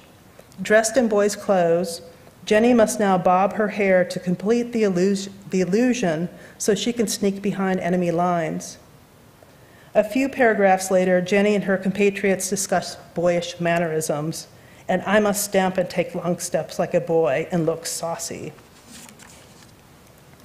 Acting and looking like a boy, Jenny sets out on her journey. We learn here that boys exhibit a vigorous gait, and perhaps of consequence to Darger's depictions of lunging and running non-binary children take long steps.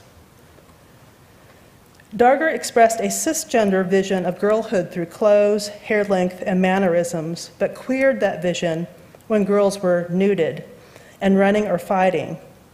Darger's nuded girls denote a passive context, indicating that somehow forces, known or unknown, strip girls of their clothing.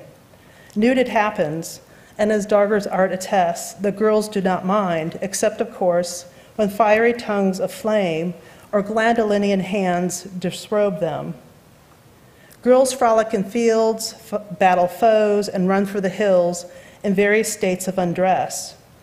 Darger shows them foregoing gestures of modesty, expressing instead an Edenic shamelessness and athletic prowess, comfortable and quite capable of multiple and dangerous tasks while nuded.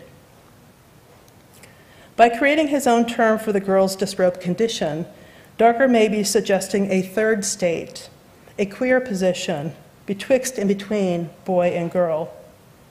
Such liminality, a moment of escape from anatomical and socially constructed boundaries, allows his protagonist to exist, however briefly, within a transgressive and possibly transcendent form. As we find in many scenarios that test the resolve of little girls, these non-binary slippages prove valuable, even necessary for saving the day. Throughout Darger's realms of the unreal, little girl bodies are transformed and empowered within an anatomical and gendered spectrum. They share this trait in common with female Catholic saints, especially those renowned for their virile nature and gender-bending appearance.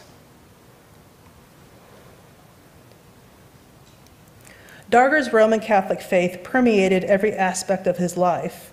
He grew up in Catholic boys' homes, worked in Catholic hospitals, covered his apartment with crucifixes and chromolithographs and statuettes of saints in the Holy Family. He went to Mass daily, often making multiple trips for novenas and feast days. Some elements of Catholic material culture remain obvious and identifiable in Darger's art. However, his visual reconception of a mutable, and as I argue, thus symbolically holy little girl, presents us with a creation difficult to categorize, let alone pinpoint to a single devotional image. Turning to the wealth of fantastic stories within Catholic literature describing physical transformations, as well as belief structures blurring gender boundaries, provides us with a strong corollary to Darger's equally supernatural Vivian Girl. By, quote, becoming male or performing maleness, certain female saints rebuked social determinations of roles.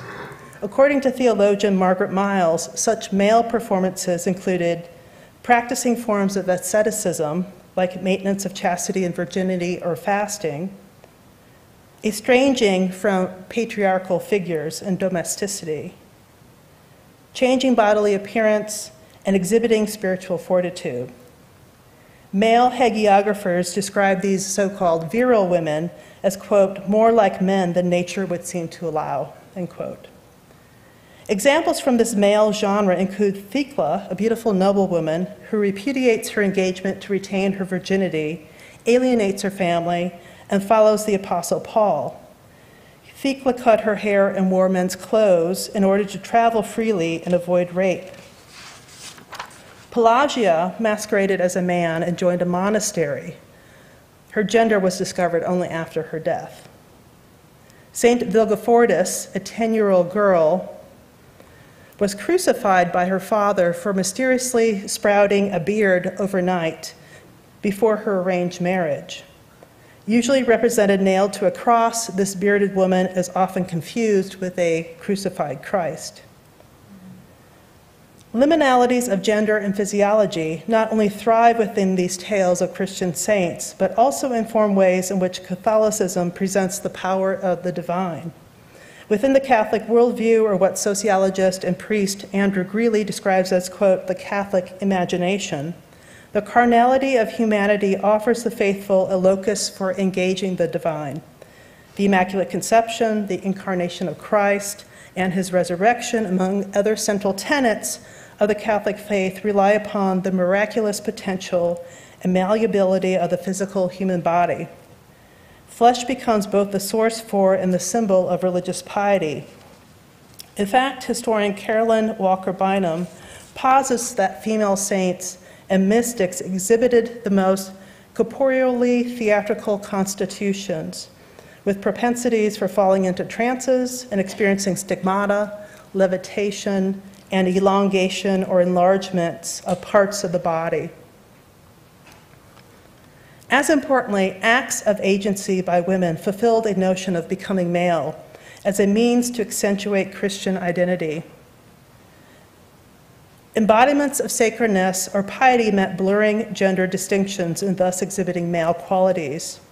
As a central trope in the stories of Christian heroines, becoming male allowed women to transcend gender differences and access spiritual advancement. We find evidence of Darger's investment in these thoughts through his incorporation of the female saints dear to him, namely Joan of Arc and potentially Vivia Perpetua, whose name and unique morphology closely resembles that of the Vivians. Both legends of Saints Perpetua and Joan of Arc serve as supreme exemplars in Miles's genre of becoming male.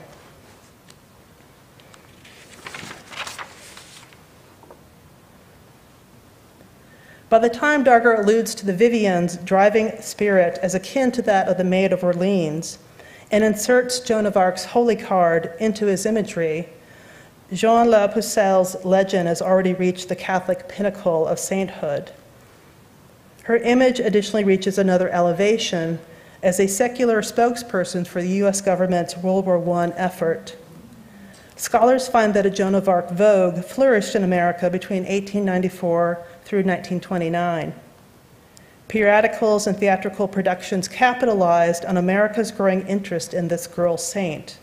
Many equated St. Joan's attempts to drive the enemy from French soil with the patriotism of American soldiers in France during World War I.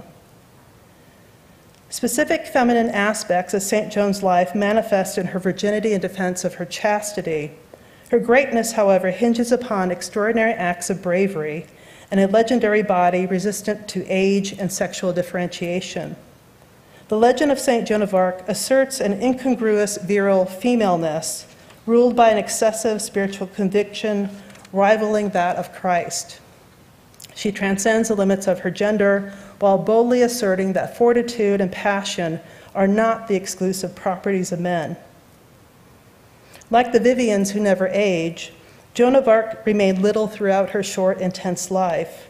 Her saintly acts span a six-year period from age 13, when she first heard voices, until her death at the stake at age 19.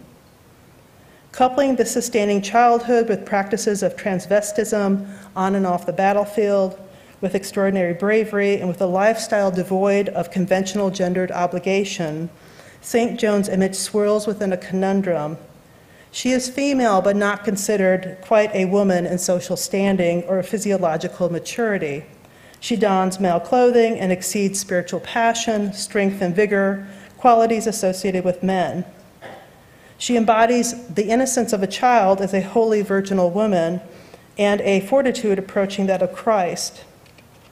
Cultural historian Marina Warner eloquently describes Joan of Arc's image as, quote, sexlessness, the state of suspension, of non-differentiation achieved by a transvestite girl confirmed by the Christian tradition as holy, end quote. While Darger equates the Vivian's fortitude to St. Joan's in his written story, her role as a contextual reference to Vivian girl bravery and sacrifice is even more emphatic at Zoe du Ras-Bec, result after Violet saves a priest and a sacred monstrance from being shot. In the left corner, adjacent to a drawn sculpture of a crucified Christ, Darger includes a framed portrait of a kneeling and praying St. Joan. The simple composition and St. Joan's clear circular halo suggests that Darger traced this image from a prayer card. Although Joan reportedly bobbed her dark hair, Historical representations of her in holy cards and fine art projected a feminine image with long golden or strawberry blonde hair. Her magnificent white horse lingers behind her, turning to witness St. John's raised arms and penitent face. In the far right corner, a blonde Vivian girl also falls to her knees and prays. Her gaze extends to the sacrificial pair of Christ and St. Joan. Next to this praying girl lies Violet Vivian, recuperating from a gunshot wound. Violet has taken a bullet to save both the integrity of a monstrance containing the Holy Eucharist host and the life of a priest. In this visual alignment, Darger pulls a symbolic thread, reading from left to right: Christ on the cross, St. Joan, and bleeding Violet. Violet, the leader of the Vivian girls, in her altruistic act and suffering, resembles the pendant examples of Jesus and St. Joan. This narrative panel implying St. Joan calls the Vivians to perform virile transgressions of their gender. In this sense, St. Joan's example does more than contextualize Darger's little girls. St. Joan legitimizes their role as sacred gender benders.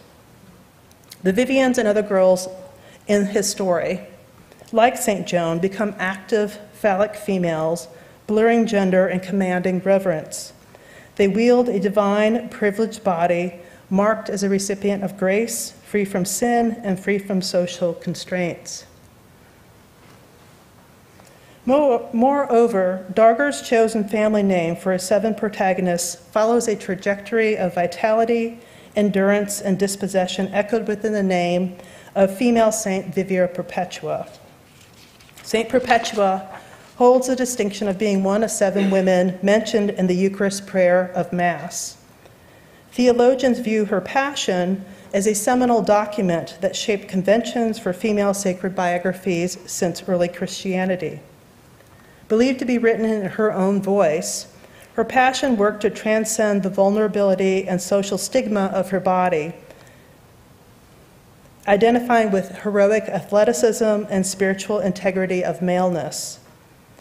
She was a woman who rose above her station, and as a mother who renounced motherhood and, like her name, resoundingly declared and demonstrated her Christian identity. The life of Vivia Perpetua demanded nothing less than total surrender of mind and body to the Christian cause.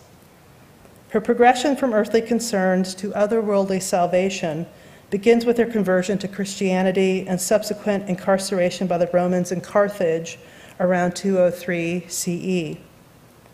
Ignoring her father's pleas to renounce her beliefs and to resume her motherly duty with her pagan family, Perpetua prays for liberation from both. Divinity grants her petition by miraculously ceasing lactation and thus a physical link between her and her son. She additionally exhibits extreme resolve and volition by giving her son to her father. Unencumbered by family or male domination, Perpetua leaves behind markers of her femininity. She becomes an active religious agent, controlling her emotions and remaining firm to her faith, even as she faces her approaching death. The masculinizing narrative of her story reaches its apex in Perpetua's 4th and final dream, sanctified as a vision. The night before her martyrdom, she dreams of entering the amphitheater to compete against an Egyptian, identified within her passion as the devil. Stripped by assistance in preparation for battle, Perpetua is awestruck by her transformation into a male muscular body. Her gaze drops to her genital region, and she confirms her systemic manhood by uttering, "I became a man." Perpetua achieved her martyrdom and thus her victory in the Colosseum. Gored by a heifer, she dramatically concludes her own life by guiding the sword of a hesitant gladiator to her own throat.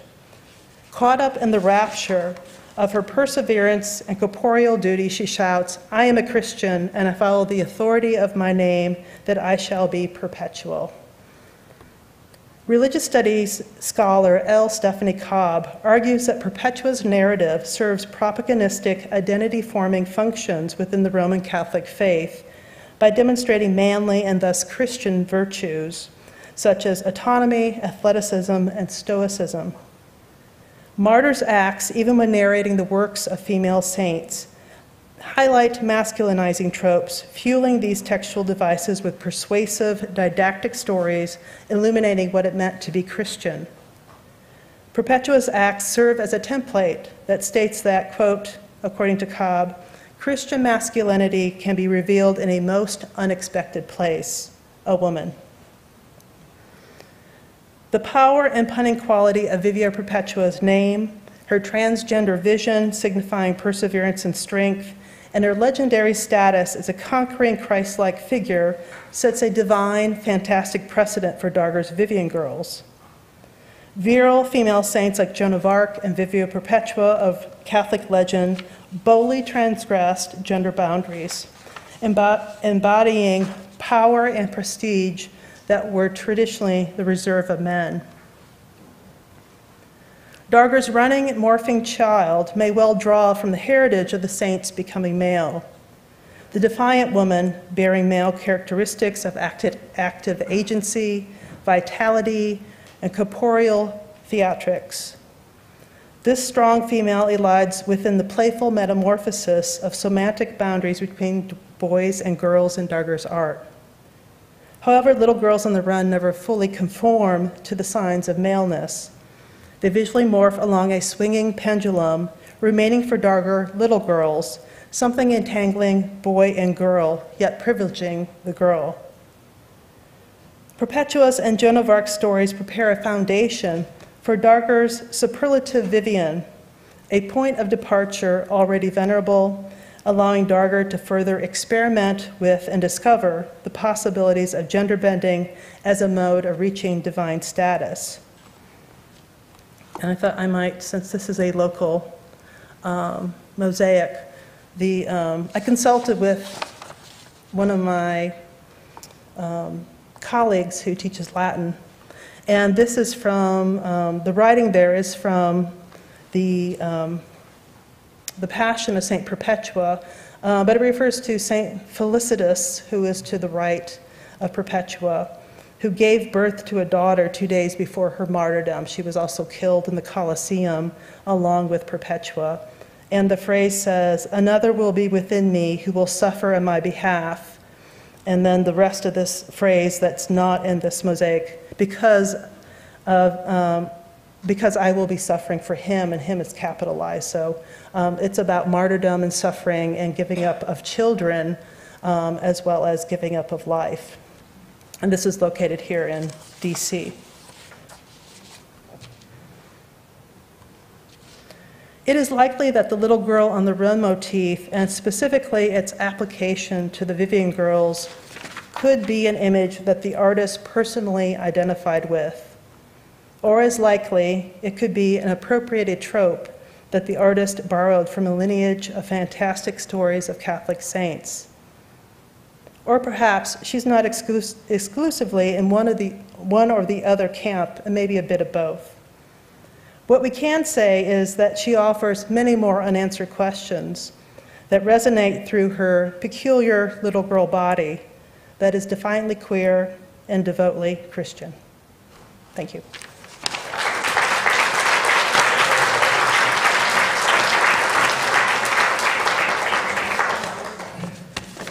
That expands engagement with projects like Relief Free, including through an interactive timeline of Rowe's life, which puts the limited biographical information that we have about Rowe into the larger social and cultural context that shaped her life and eventual artistic breakthrough.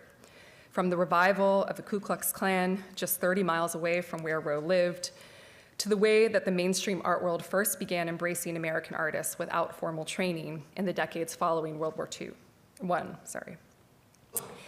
My talk today draws on many of the points you will find on this timeline, which I believe are key to understanding the radical nature of what Rowe did by claiming her position as an artist when she did. One of the many problems with the longstanding tendency to celebrate self-taught artists as outsiders is that it denies their historical position, that they're people who are processing and being shaped by the world around them, and they do not need a formal artistic or any other kind of education, really, for these forces to impact their work significantly, whether we see content that is overtly political in their work or not. That timeline begins with this color-coded map that was among the many data visualizations that W.E.B. Du Bois presented in his groundbreaking American Negro exhibition at the Paris Exposition in 1900. It looks at the state of Georgia broken down by the number of Black landowners in each county. The arrow is pointing to Fayette County, where Rowe was born, the 9th of 10 children to Sam and Luella Swanson Williams, who did not own their land.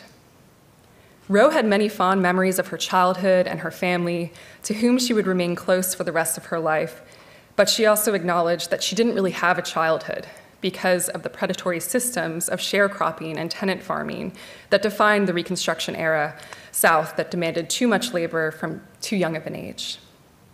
She did go to school, at least seasonally, until the age of 10 at the nearby African Methodist congregation, where a teacher recognized the artistic talent that she showed even then. Her drawing on this slide details her memories of art making. And what you're seeing is Rowe kind of depicting herself 3 times. She called this drawing When I Was a Little Girl. And so she appears twice in the green outfits and once in the kind of lilac t-shirt and shorts. And what you're seeing with the green version of her that's floating in the top register of the drawing, this is her memory of how she created drawings on any paper or surface that she could find. And then she would mix together a kind of paste from sugar and water and use that to stick her drawings to her bedroom wall. Unfortunately, that attracted rats, and you can see the rat in the bottom of the picture and on that red kind of ground, which really angered her mother and created punishments for Rowe. And so you see her mother holding a reed. But she loved her mother and had a wonderful relationship with her mother, and she's also receiving this kind of fruit maybe as a kind of reconciliation between them in her purple outfit. And then to the right, at the far right of the drawing, she's showing a doll. And that was another way that she practiced art from a very early age, was she made dolls out of fabric scraps and dirty clothes that she would kind of wrap up and turn into playthings for herself and her sisters until they had to be kind of undone on wash day. In 1916, she married Ben Wheat, and they stayed in Fayetteville for a while.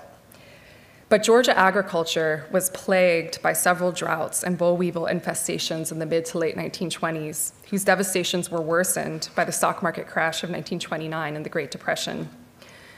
Rowe and Wheat left Fayetteville around 1930, moving 30 miles north to Vinings, a wealthy white community where Rowe's nephew, Joe Brown, had found work and settled.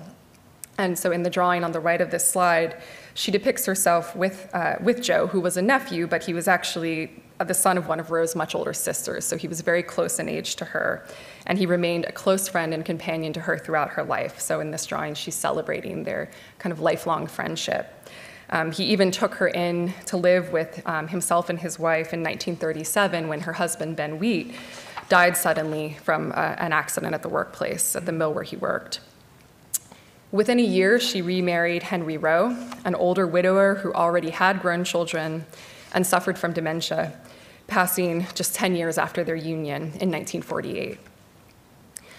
During both of her marriages, Rowe worked in domestic service for white households nearby, eventually finding decades-long employment with Buddy and Vera Smith. Rowe did make work that she dated to the 1940s, 50s, and early 60s, and I'm showing you some of it here, including a drawing with a mournful plea, the drawing of the blue and black figure who's surrounded by the words, "Oh boy, please let me be." And she made this drawing on a Fidelity insurance pamphlet and dated it to 1947, which was actually an important and probably sorrowful year for her between the death of her father and her husband, Henry, was very ill at this time and would die the following year. But the way that Rowe told her story was that she only really started making art again in 1968, a year whose tumultuous revelations of freedom and trauma are impossible to fully enumerate, but some of the events that may have had a direct bearing on her sense of personal safety, rights, and realization of her potential include the assassination of Dr. Martin Luther King Jr., the passage of another Civil Rights Act, and the election of Shirley Chisholm. It was also the year that Rowe ceased to serve anyone but herself. as Henry and her employers, the Smiths, were all laid to rest. Around this time, she transformed another pamphlet frontispiece. This one was part of the Bible Society's 1967 publication of the Gospel According to St. John, which it titled Really Free. Her transformation of this leaflet reflected her commitment to God, who she credited as the source of her talent, as well as her love of signing her name. Kathy Perry, one of Rowe's grandnieces, remembers that her grand aunt often passed around a paper and crayons to the children who came to see her and challenged them by saying, "I bet you can't write your name as pretty as I can." The Bible Society leaflet is scarce in color and form compared to the exuberant drawings for which she would ultimately become the most celebrated. Yet it has inspired the title and many of the themes that structure the exhibition Really Free, because it calls upon us to think about freedom and the ways that Rowe radically laid claim to hers through art in the final years of her life.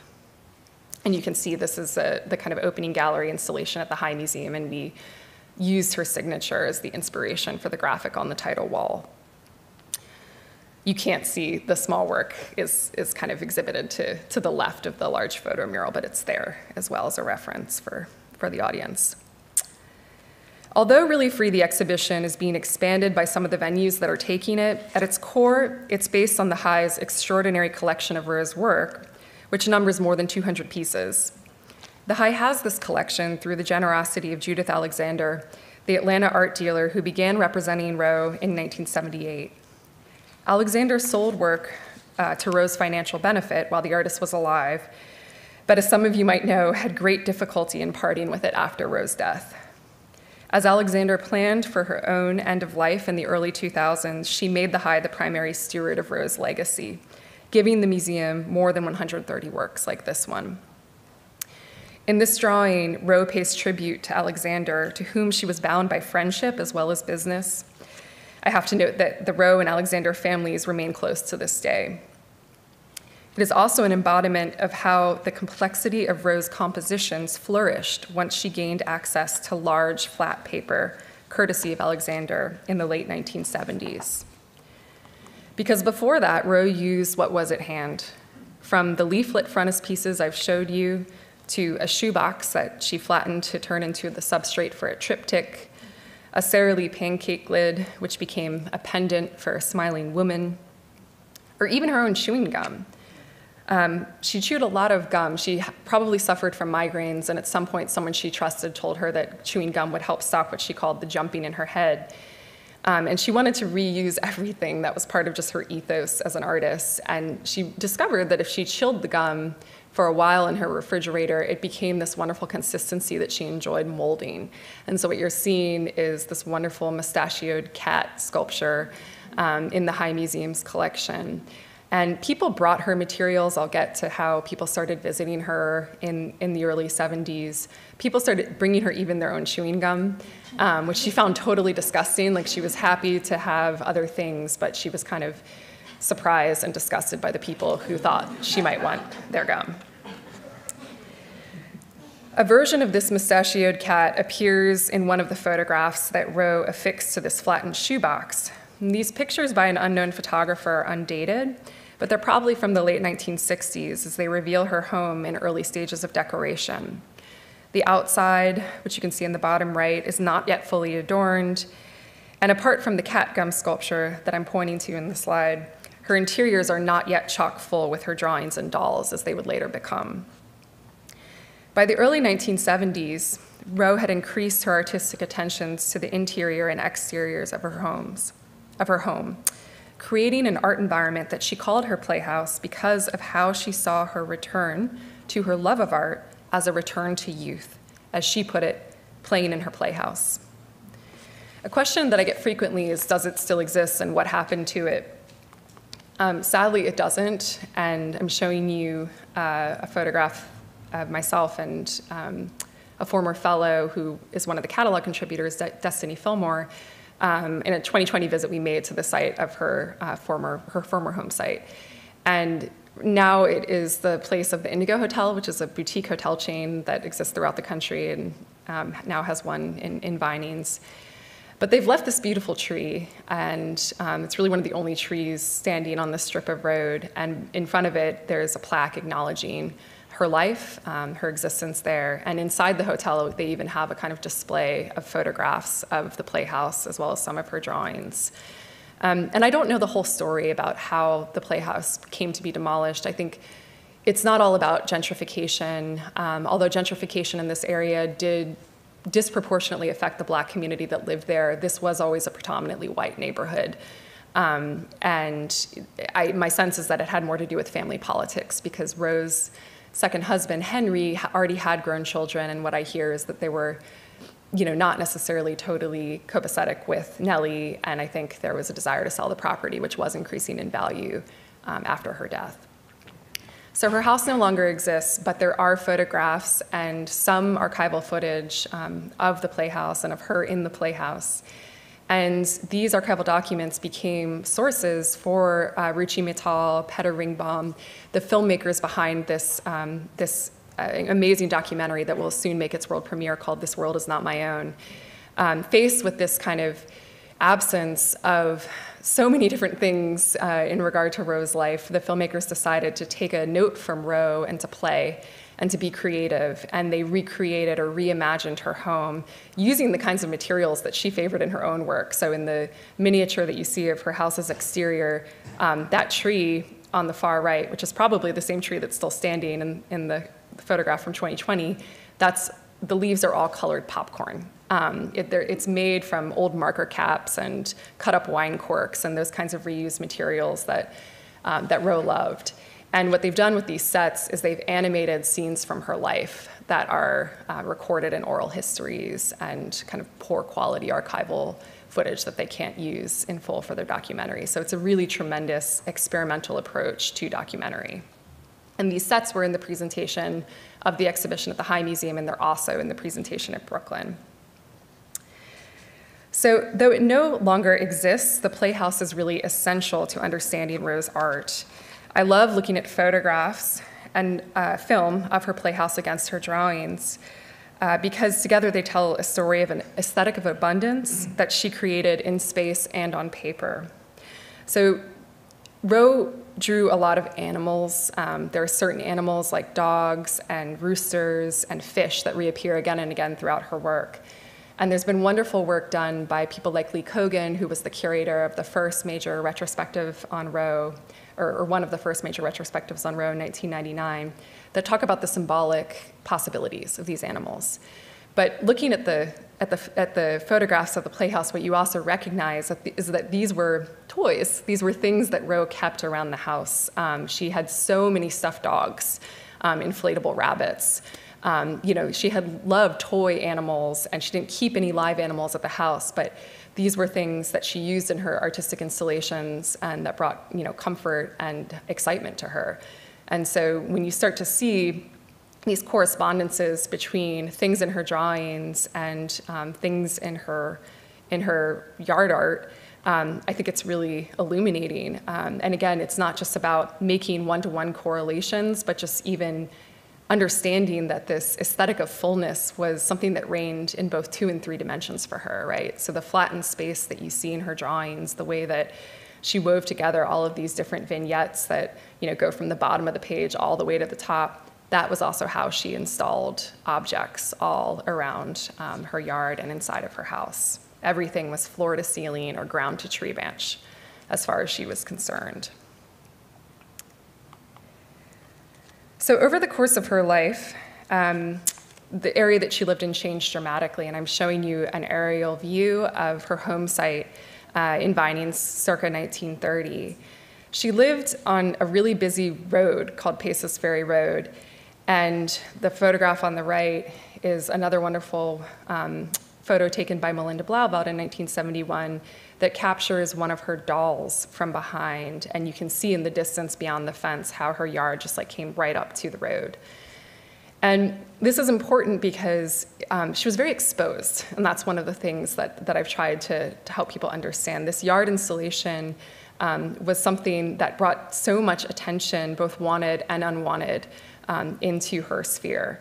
And for instance, this doll And I haven't shown you, I realized last night when I was going through this presentation, I'm not showing you really any images of her dolls, but she returned to doll making in her adulthood and made wonderful dolls. This is the largest one she ever made, and we're seeing it from behind with its kind of like Uncle Sam-like hat on. She called it her old man, and it was a kind of sentry. You know, she put it outside, and people wrote letters later that record that they actually mistook this large doll for a man.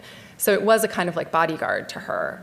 And in fact, it was vandalized and later stolen from her yard, that doll in particular. So I want to just emphasize the vulnerability of the way that she put herself out there.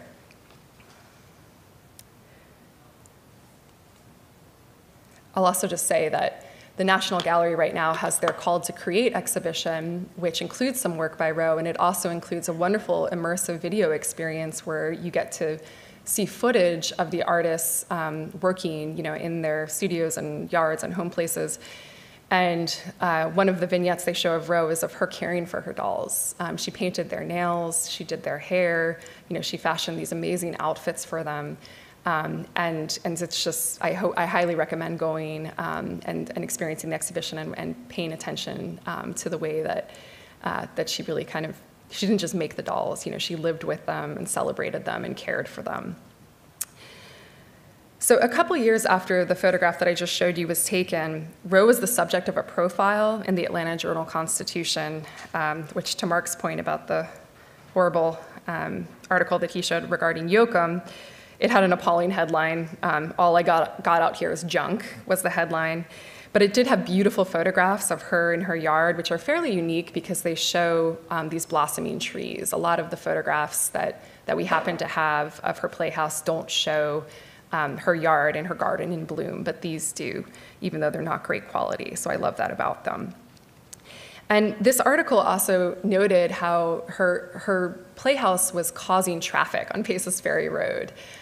She lived right across the train tracks, and apparently by this time, when the article was written in 1973, it was decorated enough that there were a lot of rubberneckers who were causing traffic jams.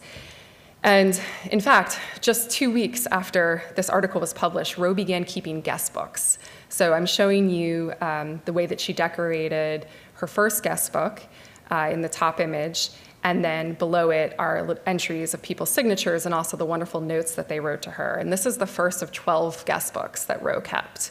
And people didn't just leave their addresses and their names. They wrote her these incredible messages about how she was like no one they'd ever met and how she changed their lives. And so she started keeping this guest book right after this article was published. So you have to assume that she got an influx of visitors from, you know, this kind of press. And I can't say, you know, with any certainty what the demographic breakdown of these visitors were, but again, she lived in a largely white, affluent neighborhood. And so I can say with certainty that many of them were white. And this was just unbelievable. I mean, when I think about it now, that she was a Black woman living alone on this very busy street. She did experience, again, vandalism. People threw firecrackers into her yard, threw eggs at her. She was doing all of this and basically, you know, opening up for this kind of social practice where she was welcoming people to experience this world that she had created. And she was doing this against this backdrop of white supremacist violence that really governed her life. So Atlanta likes to be known as the cradle of the civil rights movement, the birthplace of Dr. King, you know, a city too busy to hate. But there's really much more to the story than that. In his award-winning book, White Flight, Kevin Kruse chronicles the residential migrations of white people in Atlanta in response to the influx of Black residents moving to the city for economic opportunity, just like Rowe and her family did. This also contributed to the rebirth of the Ku Klux Klan and other racial terror throughout the city and larger region. In the middle image, I'm showing you a Klan rally. The Klan was revived when Rowe was 15 in Stone Mountain, Georgia, just east of Atlanta. And Stone Mountain would also, in Rowe's lifetime, become the largest Confederate memorial in the world. The picture at center shows an initiation ceremony of 1946, which was a prelude to lynchings that made national news later that summer. At right is a headline announcing the murders of Maceo Snipes, Roger and Dorothy Malcolm, and George and Mae Murray Dorsey, Black Georgians who dared vote in the gubernatorial primary, which was the first election held in Georgia without a statewide ban on Black voting. It was a primary that led to the re-election of Eugene Talmadge, an arch segregationist and white supremacist who would have served a 4th consecutive term as governor of Georgia if he hadn't died that November. The governor's mansion is on Paces Ferry Road. It's on the same road where Rowe lived. The governor's mansion was just 5 miles away from where she lived. This is a work that she made in response to voting rights, and she spoke about it in her lifetime and decoded it in this way. To the left of her hand is the image of a woman that she identified as being Coretta Scott King. And then above her signature are 2 people who she said were voters lined up at the polls who were shedding tears of happiness at being able to vote, but also potentially fear at the retribution that they might receive. And then to the far right is a politician who has many faces, which just shows the kind of distrust of politicians and the electoral process that Rowe maintained throughout the course of her life. She didn't always vote. There are other examples of how she responded indirectly to racial violence in her midst, and they include these drawings that she made about the Atlanta child murders, which were a horrific series of molestations and killings that occurred in Atlanta from 1979 to 1981, in which 30 young Black children and adolescents were abducted, murdered.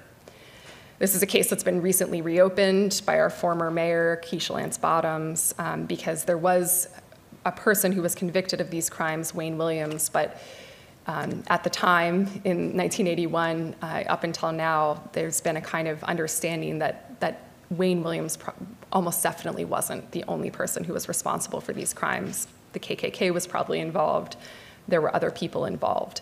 And so there was an immense amount of trust within the Black community of Atlanta, and remains so, about this crime being solved.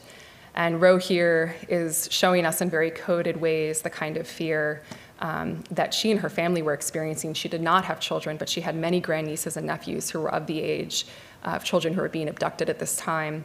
And what you see in the image at left are probably television screens that she scatters kind of throughout the picture, a mother with her baby, a hand outstretched next to a baby and a kind of indeterminate animal. And then to the right is an image with this, and then I'll just say also about that drawing on the left, this is a very threatening figure at the center. And I think, the way that they're drawing their cape apart reminds me of kind of flashers and sexual violence. So that's my reading of the work. To the right is an image of an orange rat who's in front of this kind of forest, and you can't really tell from the reproduction, but when you look closely at the image in person, there are tiny figures in the forest who are disappearing. So she's kind of hasn't shown violence in very overt ways, but she's coding it through, through her own symbols and experience. So these are among the only works in which Rowe responded to political and social events in a way that she really shared. But as I indicated at the outset of my talk, my position is that everything she made was political, because through it she was demanding the respect and visibility that she'd so long been denied as a Black woman living in the American South. This work, Real Girl, is one of at least a dozen drawings in which Rowe embedded a picture of herself, embracing various visible dimensions of her identity and their intersections. As she told one reporter in 1979, "I'm Black and I love my Blackness." Here she's placed her signature, another key representation of self, at the literal heart of the composition, beneath the photograph. She asserts that she's a real girl and uses traditionally feminine visual elements like the color bright pink, lacy edges, flowers, and the heart arabesque to complete this Valentine to herself. As far as I know, she didn't go to voter registration drives, civil rights protests, or feminist rallies. But she read the paper and watched the news and must have been aware of women like Claudia Jones and Dorothy Bolden, who began sounding the alarm for Black women's issues in the 1940s and 50s, including calling attention to the disproportionate number of Black women like Rowe, who labored in the unregulated industry of domestic service. In 1970, the same year that Congresswoman Shirley Chisholm wrote her rallying cry for Black women to rebel against the dual systems of patriarchy and racism, Bolden was successful in establishing the first ever Maids Honors Day, a proclamation signed in Atlanta by then Governor Jimmy Carter. So drawings like this, in which Rowe declares, "My house is clean enough to be healthy and dirty enough to be happy," they're more than just an embodiment of Rowe's sense of humor and the tickle she got from the napkin bearing that catchphrase she saw at a relative's house. I believe the phrase stuck with her and made it into her art, not just here, but repeatedly. She drew this phrase multiple times because of how it expressed her bold rejection of the roles that she had been pigeonholed into her whole life as a wife and a domestic worker. A year after Rowe died, Alice Walker published her seminal essay, In Search of Our Mother's Gardens, in which she asks, quote, "How was the creativity of the Black woman kept alive year after year and century after century, when for most of the years Black people have been in America, it was a punishable crime for a Black person to read or write? And the freedom to paint, to sculpt, to expand the mind with action did not exist." Walker's own mother, Minnie Tallulah Grant Walker, was born just 12 years after Rowe in Eatonton County, Georgia. And Walker writes about how her garden was her domain of power and self-realization. "I notice that it is only," this is Walker again, "I notice that it is only when my mother is working in her flowers that she is radiant, almost to the point of being invisible, except as creator, hand and eye. She is involved in work her soul must have, ordering the universe in the image of her personal conception of beauty. For her, so hindered and intruded upon in so many ways, being an artist has been a daily part of her life. This ability to hold on, even in very simple ways, is work Black women have done for a very long time," end quote. What Rowe did, not only through her art, but through the oasis that she created for herself with her playhouse, and including its blossoming trees and bushes, which you can see her enjoying in this drawing on the left. She's smelling what I think is a mulberry tree. This was a form of self-care, of maintaining a connection to nature and creating a space for creativity and for rest. One of the essays in the Really Free catalog by Destiny Fillmore, who you saw with me in that photograph from Rowe's home site, muses on the many chairs that stood in Rowe's yard and appeared in her art. The presence of chairs in yard environments has been analyzed and examined by scholars like Gray Gundaker and Judith McWillie for their potential spiritual resonance and entwinement with African diasporic belief systems. Fillmore acknowledges this, but also emphasizes how the playhouse and the art that Rowe created there provided Rowe with rest, as well as economic independence through the sale of her art. Instead of relying on a man as a source of income, she was able to, as Fillmore notes, sit herself down. In addition to her signatures, an important icon of Rowe's selfhood that appears throughout her work are her hands.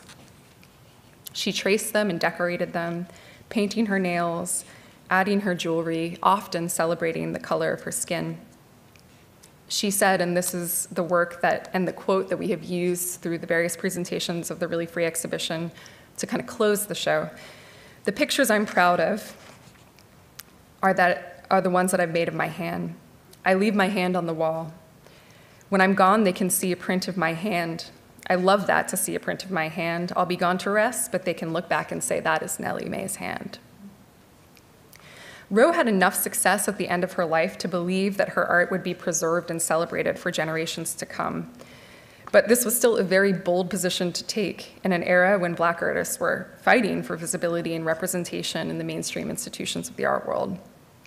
And I'm showing you a very famous photograph of Faith Ringgold with her daughter, Michelle Wallace, at the Black Emergency Cultural Coalition, the BECC protests at the Whitney Museum in 1971.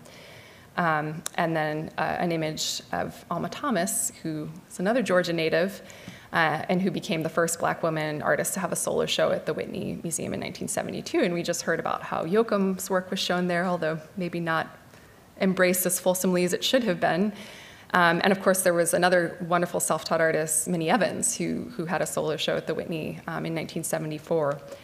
Rowe didn't show her work there, but she did have a big New York moment in 1979 when Judith Alexander, who had just started showing her work in Atlanta, worked with Betty Parsons, who had a kind of collaboration with another gallerist, Carol Dreyfus, the Parsons Dreyfus Gallery.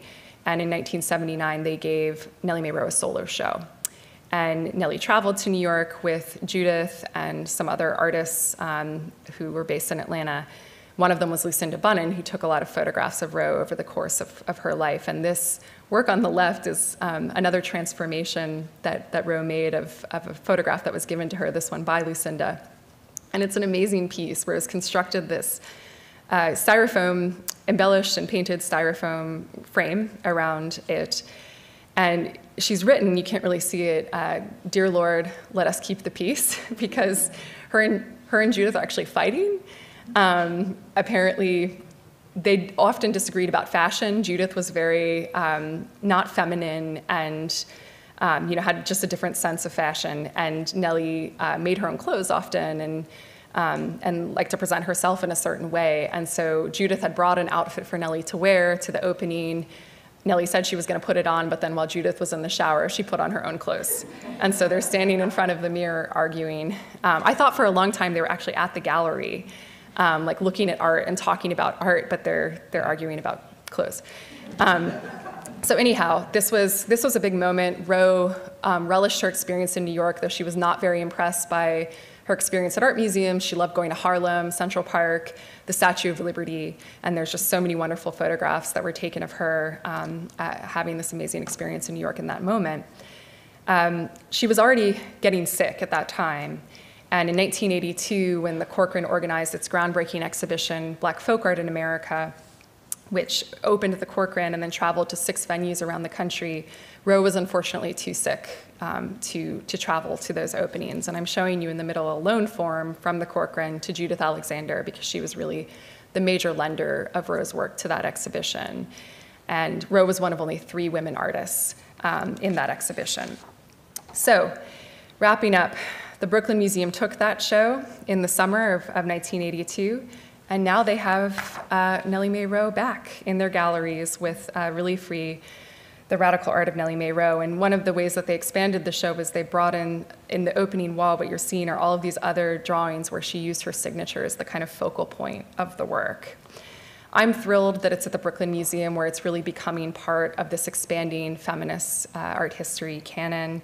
They've been doing so many amazing solo exhibitions as well as group exhibitions that have really changed who we think of when we think of feminist artists of the second half of the 20th century and into the present.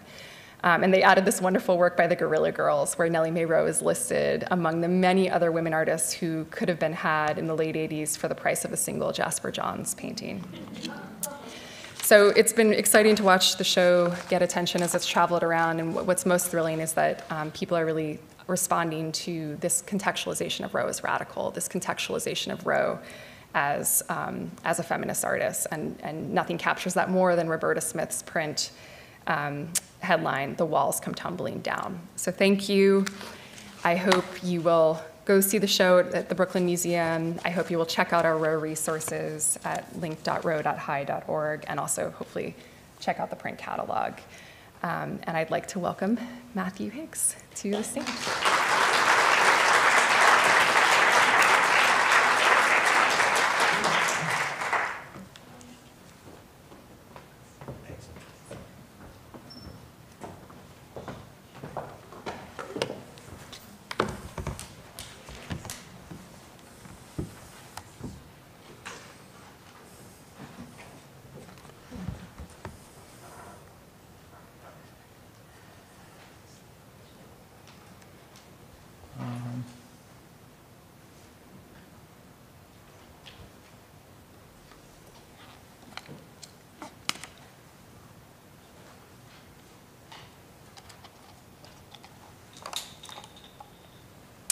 Hi, everybody.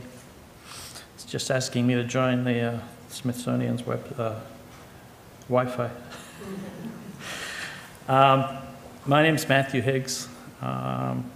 Since 2004, I've been the director and chief curator of White Columns, which is New York's oldest alternative art space, and it's a great pleasure to be here.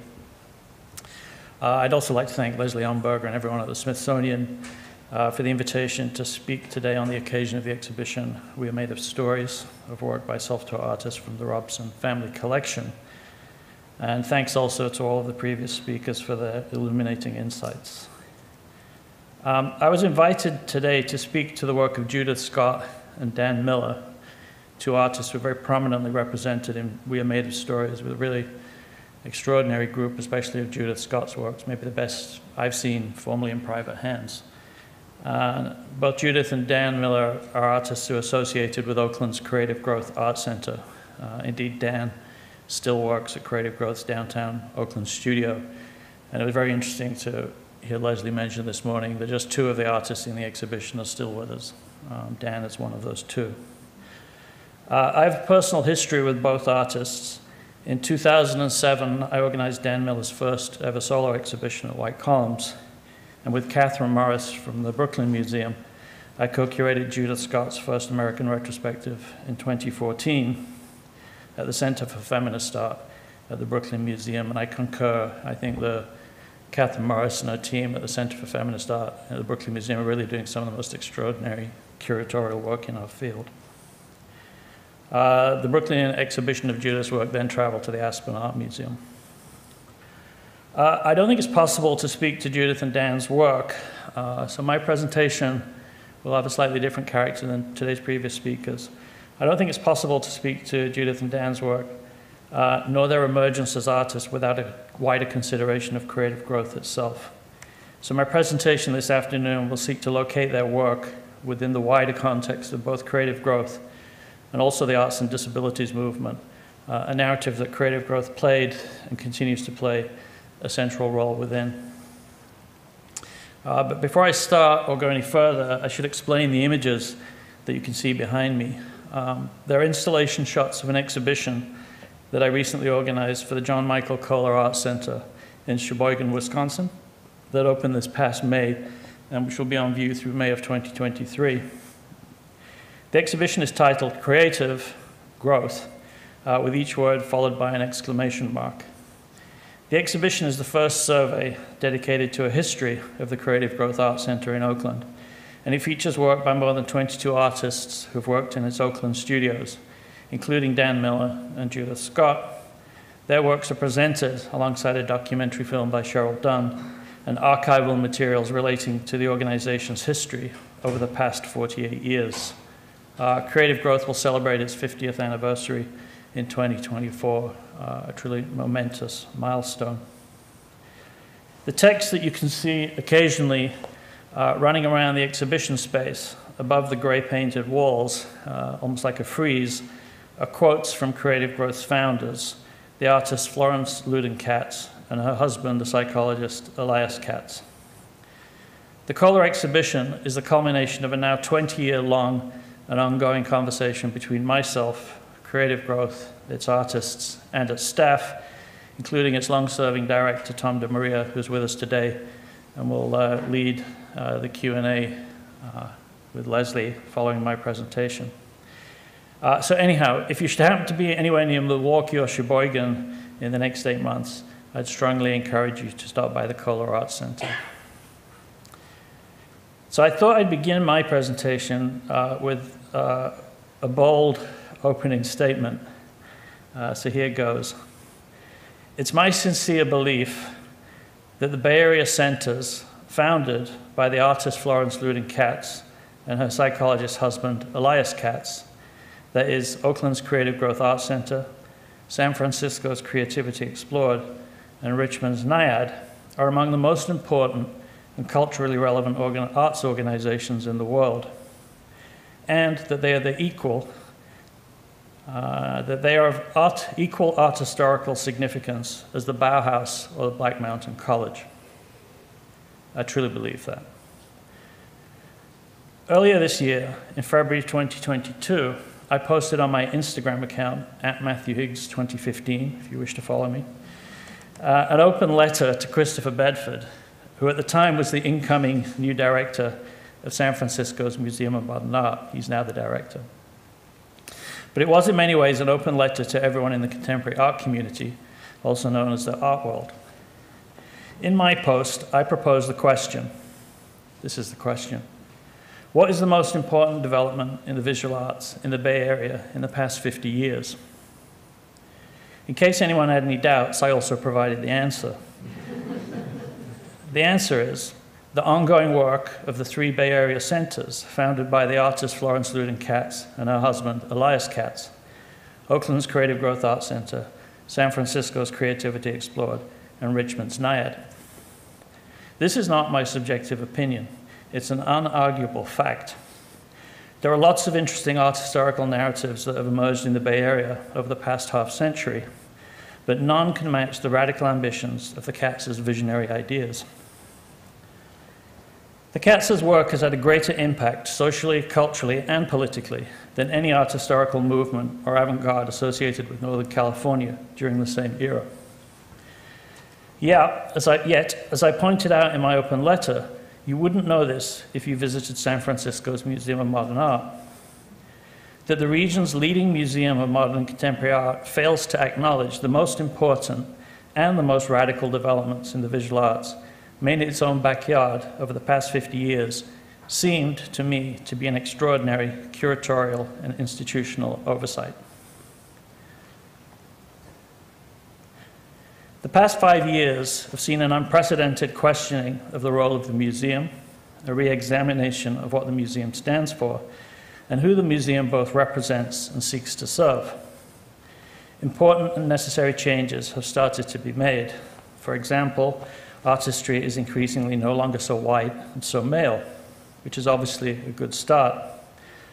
Yet despite these good intentions, the Contemporary Art Museum still stubbornly refuses to engage with art's relationship with disability, and with the communities of artists with disabilities, and the organizations that support them, both nationally and beyond. My proposal to San Francisco's Museum of Modern Art was pretty straightforward. I broke it down into 4 areas for action. 1, SF MoMA should immediately acquire the archives of these 3 pioneering Bay Area organizations. 2, they should collect the work of artists affiliated with these organizations in depth. 3, they should create a permanent space within the museum dedicated to the Katz's ideas. And 4, they should incorporate the work of artists with disabilities throughout their collection displays.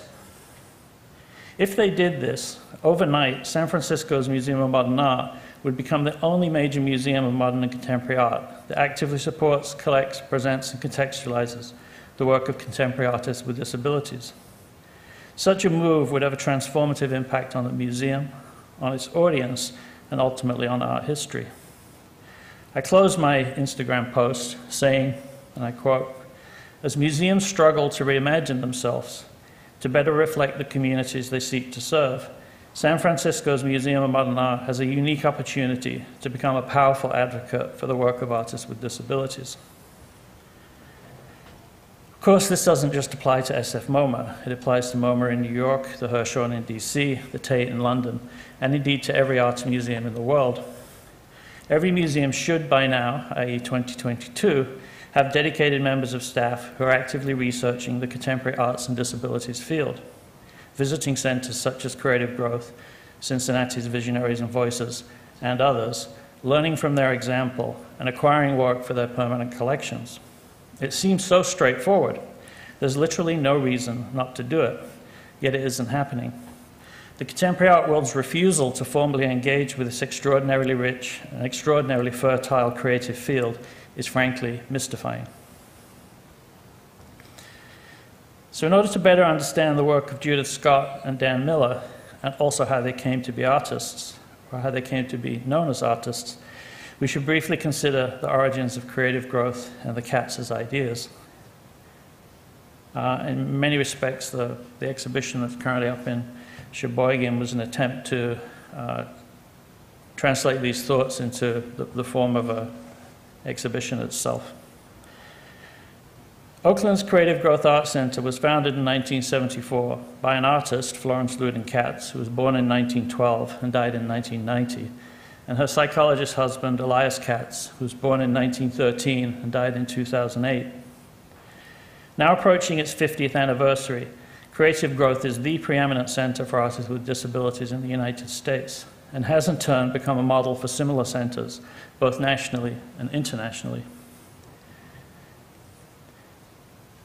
Creative Growth emerged from the larger social, cultural, and political narratives of the late 1960s and early 1970s, including the women's, gay, and civil rights movements. The disabilities rights movement flourished in California, especially during this era, and the Katzes were amongst its most far-sighted advocates. My colleague Catherine Morris wrote extensively about the political origins of creative growth in her essay, Judith Scott and the Politics of Biography, which clearly relates to today's symposium, for the monograph that accompanied Judith Scott's Brooklyn retrospective. And if you have a copy of the book or can find one, I'd encourage you to read it. At Creative Growth, the Katzes established a unique and fiercely independent environment where disabled individuals would be empowered to explore their own creativity at their own pace. Artists can remain at Creative Growth for their entire life, which in itself is a truly extraordinary idea.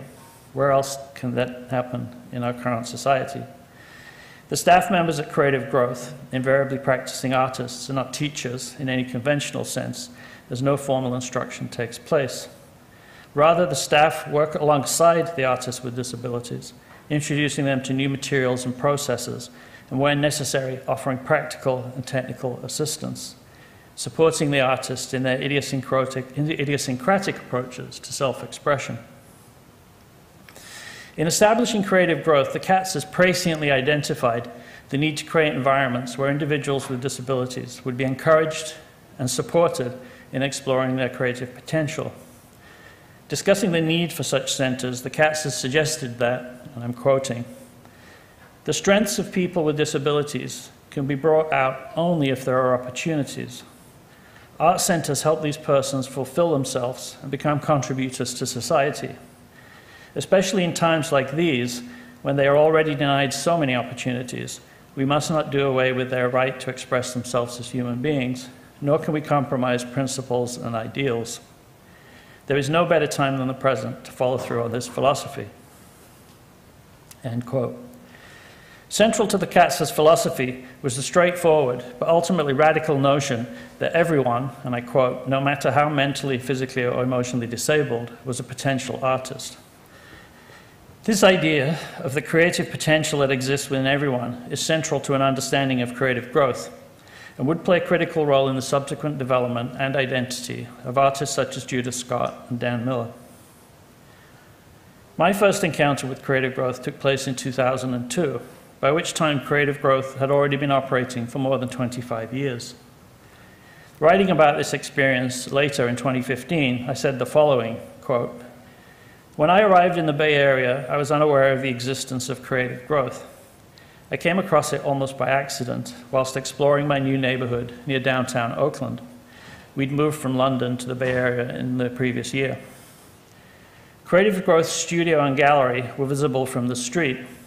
Floor-to-ceiling windows revealed to even the most casual passerby the creative activity unfolding within. I can clearly remember standing on the sidewalk and observing a group of people going about their business, making things. Some people were in wheelchairs, many sat at desks, while others worked on looms or on ceramic projects. It was evident, even at first glance, and without any knowledge of what Creative Growth was, that something extraordinary was happening inside. Crossing the threshold into the center's gallery and the studio for that first time was and remains the single most significant encounter I've had with art. Everything I thought I knew about art up to that moment both subtly and dramatically changed. If art had previously seemed a somewhat ambiguous, or at least amorphous idea, at Creative Growth it appeared to be a tangible and life-affirming force.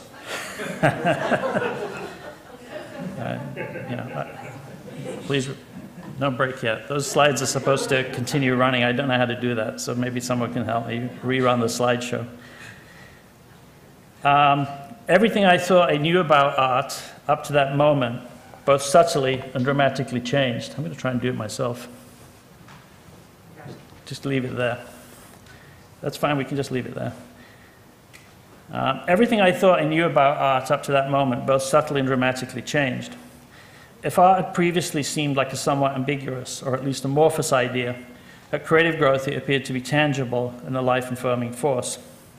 Art's potential, its ability to represent and transform an individual's life, was viscerally present. It was as if I was encountering art, or perhaps more accurately, the purpose of art, for the very first time.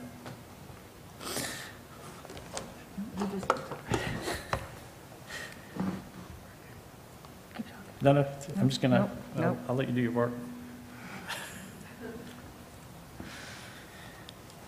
On that initial visit in 2002, I met the artists Judith Scott, Dan Miller, William Scott, and Ori Ramirez in Creative Growth Studios, all of whom I would subsequently organize solo exhibitions with in New York. I was blindsided by what I encountered that day. It wasn't just that the work being produced at Creative Growth was extraordinary, which it was also the palpable sense of community present in the studio that was unlike any other creative environment I'd previously encountered. The communal atmosphere at Creative Growth ran counter to any preconceptions we might have about so-called outsider artists. As the curator Larry Rinder said, centers such as Creative Growth, quote, offer an experience that is in many ways... Leave it there, it's fine. As the curator Larry Rinder said, centers such as Creative Growth, quote, offer an experience that is in many ways the antithesis of that envisaged by the art critic Roger Cardinal in 1972, when he coined the term outsider art to identify the work of artists who have no contact with the art world and who are physically or mentally isolated. In 2006, now living in New York, I encouraged the writer James Traynor, at the time a US editor of Frieze magazine, to visit Creative Growth on a trip he was making to the Bay Area. He ended up writing an article for Frieze entitled Experimental Art, which is an extremely precise description of what happens at Creative Growth. Traynor's article remains one of the most lucid and powerful accounts of the Katz's ideas. Approaching Creative Growth with caution, Traynor wrote, and I'm quoting, I had half expected a depressing exercise in art therapy. What I found was something distinctly different. A lofty former car body shop transformed into a beehive of focused energy and actively staffed by professional artists with facilities for drawing, painting, sculpture, ceramics, and the fabric arts. In fact, it was a lot like art school, except without the self-doubt, posing, competition, and careerism. Creative Growth isn't a hospital, a clinic, a dumping ground, or even a school in the strictest sense. No formal instruction is given, and there are no theoretical programs about how to educate the autistic or schizophrenic. What it is an experiment, now entering its fourth decade at the time, rooted in a distinctly Northern Californian 1960s and 1970s ideas about grassroots involvement, collective creation, and social change, about giving disenfranchised people the tools, space, and support to express themselves. It's worth repeating Traynor's last observation, quote, what it is an experiment, rooted in a distinctly Northern Californian 1960s and 1970s ideas about grassroots involvement, collective creation, and social change, about giving disenfranchised people the tools, space, and support to express themselves. There's some water.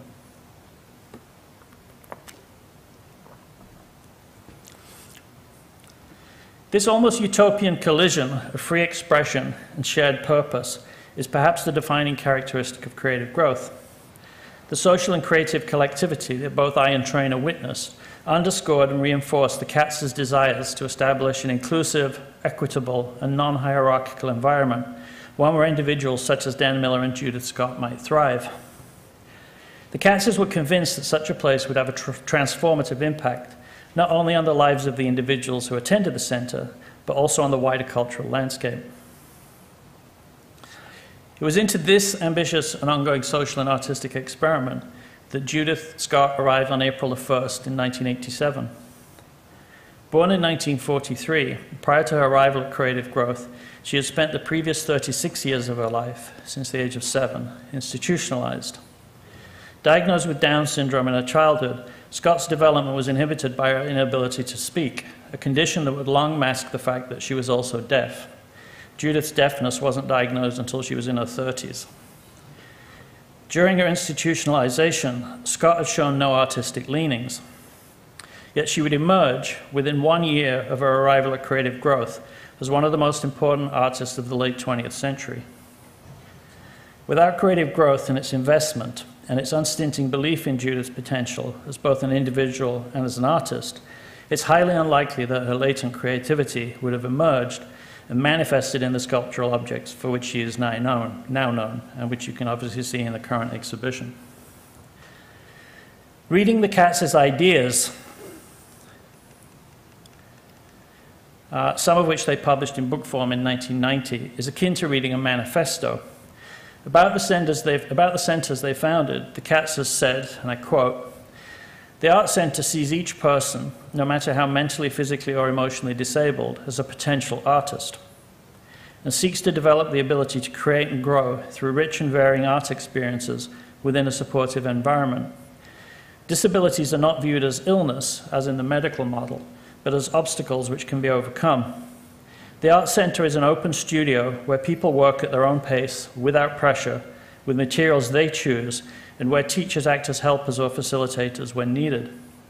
Growth in art and in the total person takes place through the student's own wish to fulfill their inner needs and to communicate with others through their art. There is no time-limited period of attendance, since there is no end to creativity and growth," end quote. Over the 17 years she spent at Creative Growth before her death in 2005, Judith Scott produced more than 150 sculptural works of extraordinary complexity.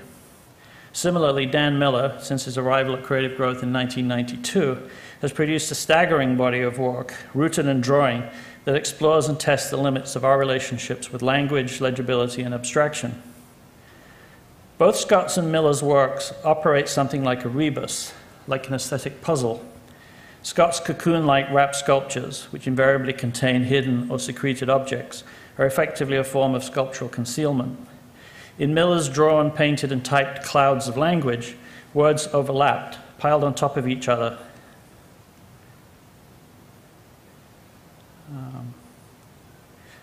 Words overlap, piled on top of each other to a point of illegibility. This is an anecdote. An anonymous visitor to Dan Miller's White Columns exhibition in 2007 wrote in the gallery's visitors book, they wrote, "What is this shit?" Whilst I don't agree with how they chose to express themselves, I think they inadvertently asked an interesting question, which is, what exactly are we looking at when we encounter Miller's work? Indeed, the same question could be asked of Judith Scott's work too. What is this shit?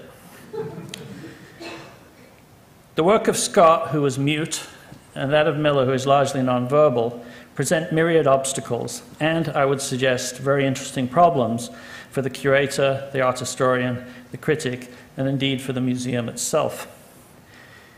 In her essay about Judith Scott from the Brooklyn Catalogue, Catherine Morris addressed these issues.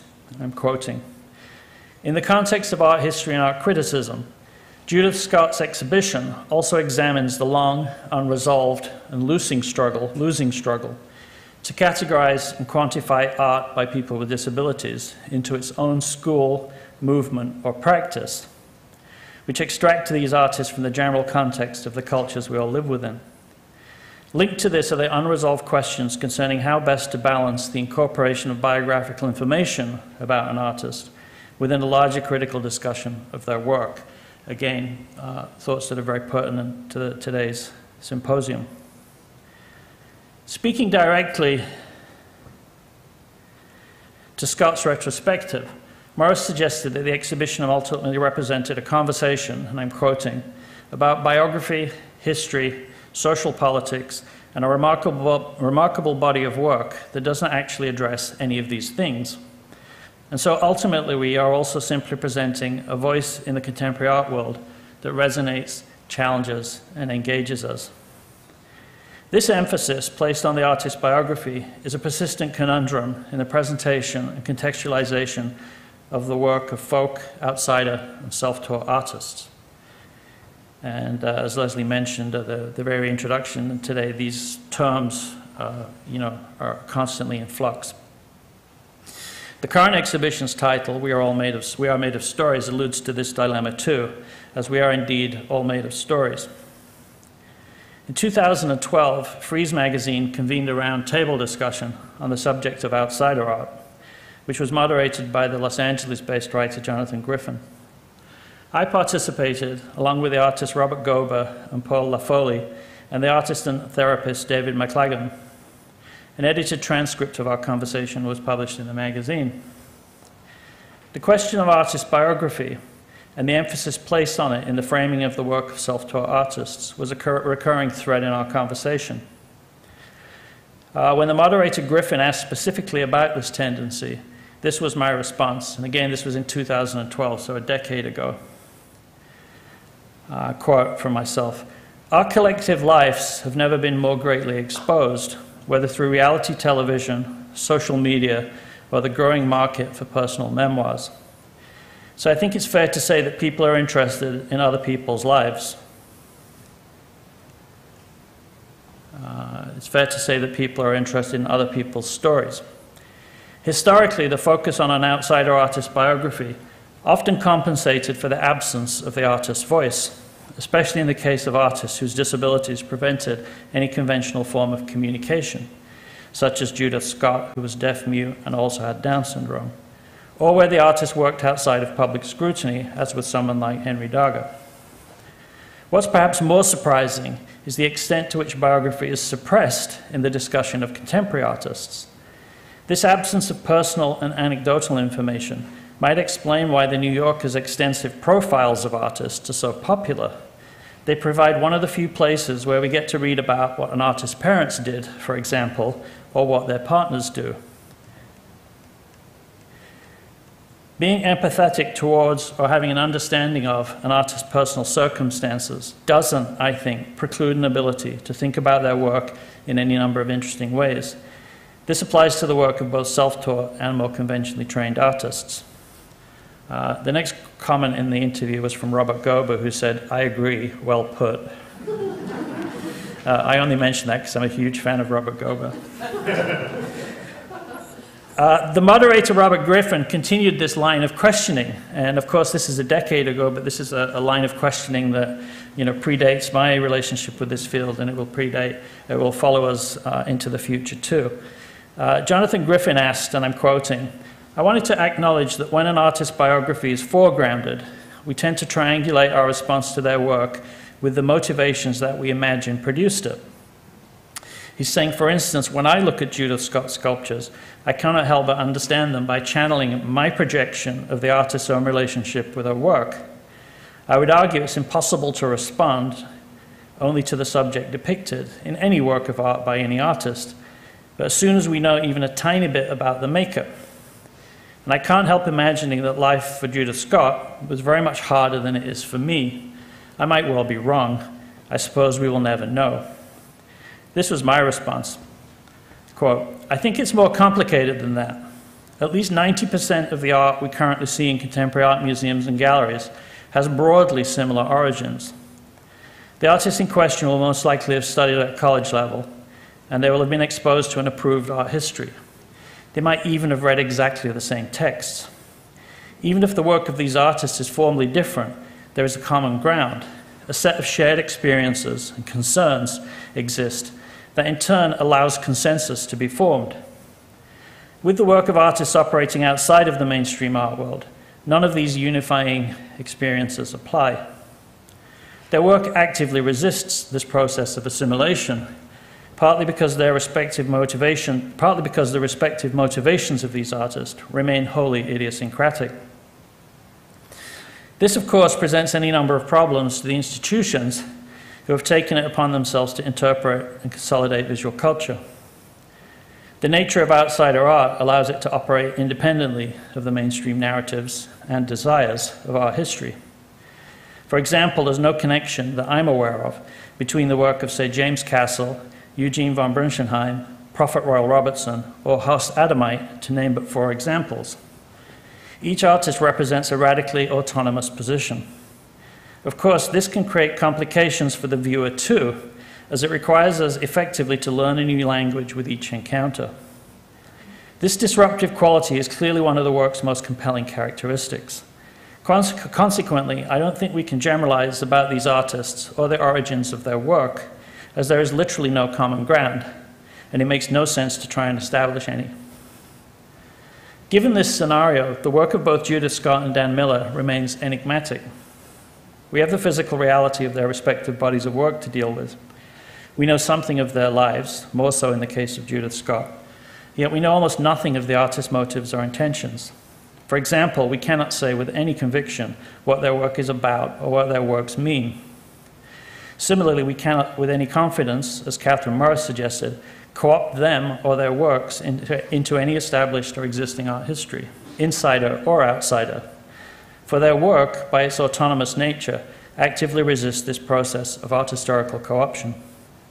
Their works ultimately exist outside of the conventions of any established art histories. Their works, like the circumstances of their creation, are deeply and profoundly unorthodox.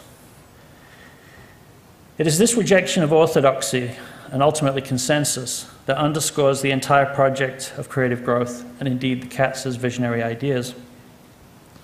Orthodox wisdom would never have entertained the idea that Judith Scott could be or become one of the most important artists of the late 20th century, yet she is. For almost 50 years now, Creative Growth and Creativity Explored and NIAD and the other organizations that they inspired have persistently reminded us that the Katz were in fact right. Everything they anticipated when they established Creative Growth 50 years ago has in fact come to be. Centers like Creative Growth are living proof and visceral reminders that their ideas are not only reasonable but also sustainable.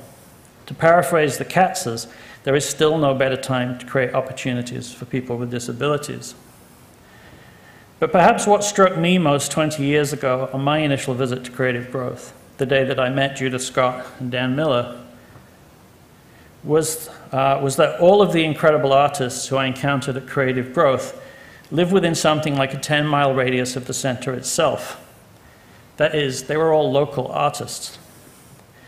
Was it merely a coincidence that some of the most significant artists of our time, including Judith Scott, Dan Miller, William Scott, Donald Mitchell, Dwight McIntosh, Nicole Storm, and Monica Valentine, among many others who have worked at Creative Growth, just happened to live in Oakland? Of course not. What the Katzes had long understood was that there was an equal number of extraordinary artists with disabilities in every community, in every city, in every state, and in every country. But without the opportunities and support provided by places like Creative Growth, their creative potential would be neither acknowledged nor realized. We clearly need more places like Creative Growth. There's an urgent need for like-minded organizations within every community. In the 2012 Frieze Roundtable, I discussed my personal relationship with Creative Growth and its artists this way. This is a decade ago. Quote, "My ongoing work as a curator with Creative Growth and its artists is wholly informed by the Katz's original ambitions. I see this as a lifelong commitment on my part, born from a straightforward desire to introduce as many people as possible to the Katz's ideas and the extraordinary work produced in the 3 centers they founded. At White Columns in New York over the past 17 years, we've now organized more than 40 exhibitions and projects with artists with disabilities, in each case collaborating closely with the centers that support them, including Creative Growth and NIAD, Cincinnati's Visionary Voices, Boston's Gateway Arts, Los Angeles' First Street and Tierra del Sol, New York's HAI and Fountain Gallery, Glasgow's Projectability, and most recently with London's Into Art, among others.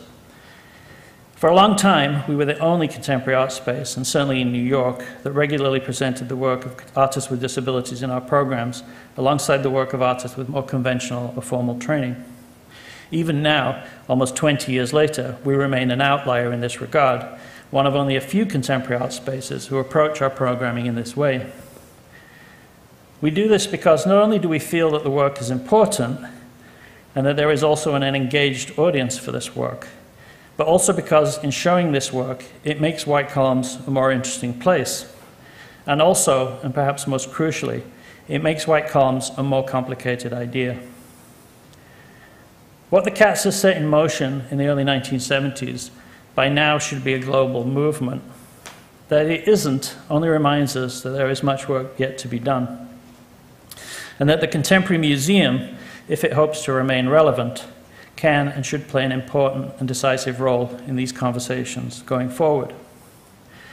My personal feeling is that it will probably take at least another decade before the Contemporary Art Museum formally addresses its reluctance and its resistance to supporting art made by people with disabilities. But I'm optimistic that it will eventually happen. From my now 20-year experience of working in this field, I've learned that ultimately you have to be patient. As Creative Growth approaches its 50th anniversary, it's clear that we all have a lot of catching up to do. Thank you.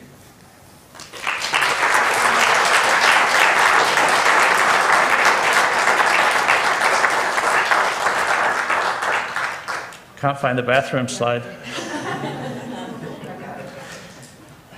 This is the former gallery sign from Creative Growth made by John Martin, which tells you that Creative Growth has the best art in Oakland. And it's true. Thank you very much. I think we're due back when? Gloria? Please return at 5:05. Also, when we come back, we will be doing questions. So if you have your take your comment card from your inside your program for today, write your questions on it. I will collect it, or you can find a couple of volunteers around. And for those of you online, please post your questions in the chat box. Thank you. Yeah, you have 15 minutes. So Adam, thank you.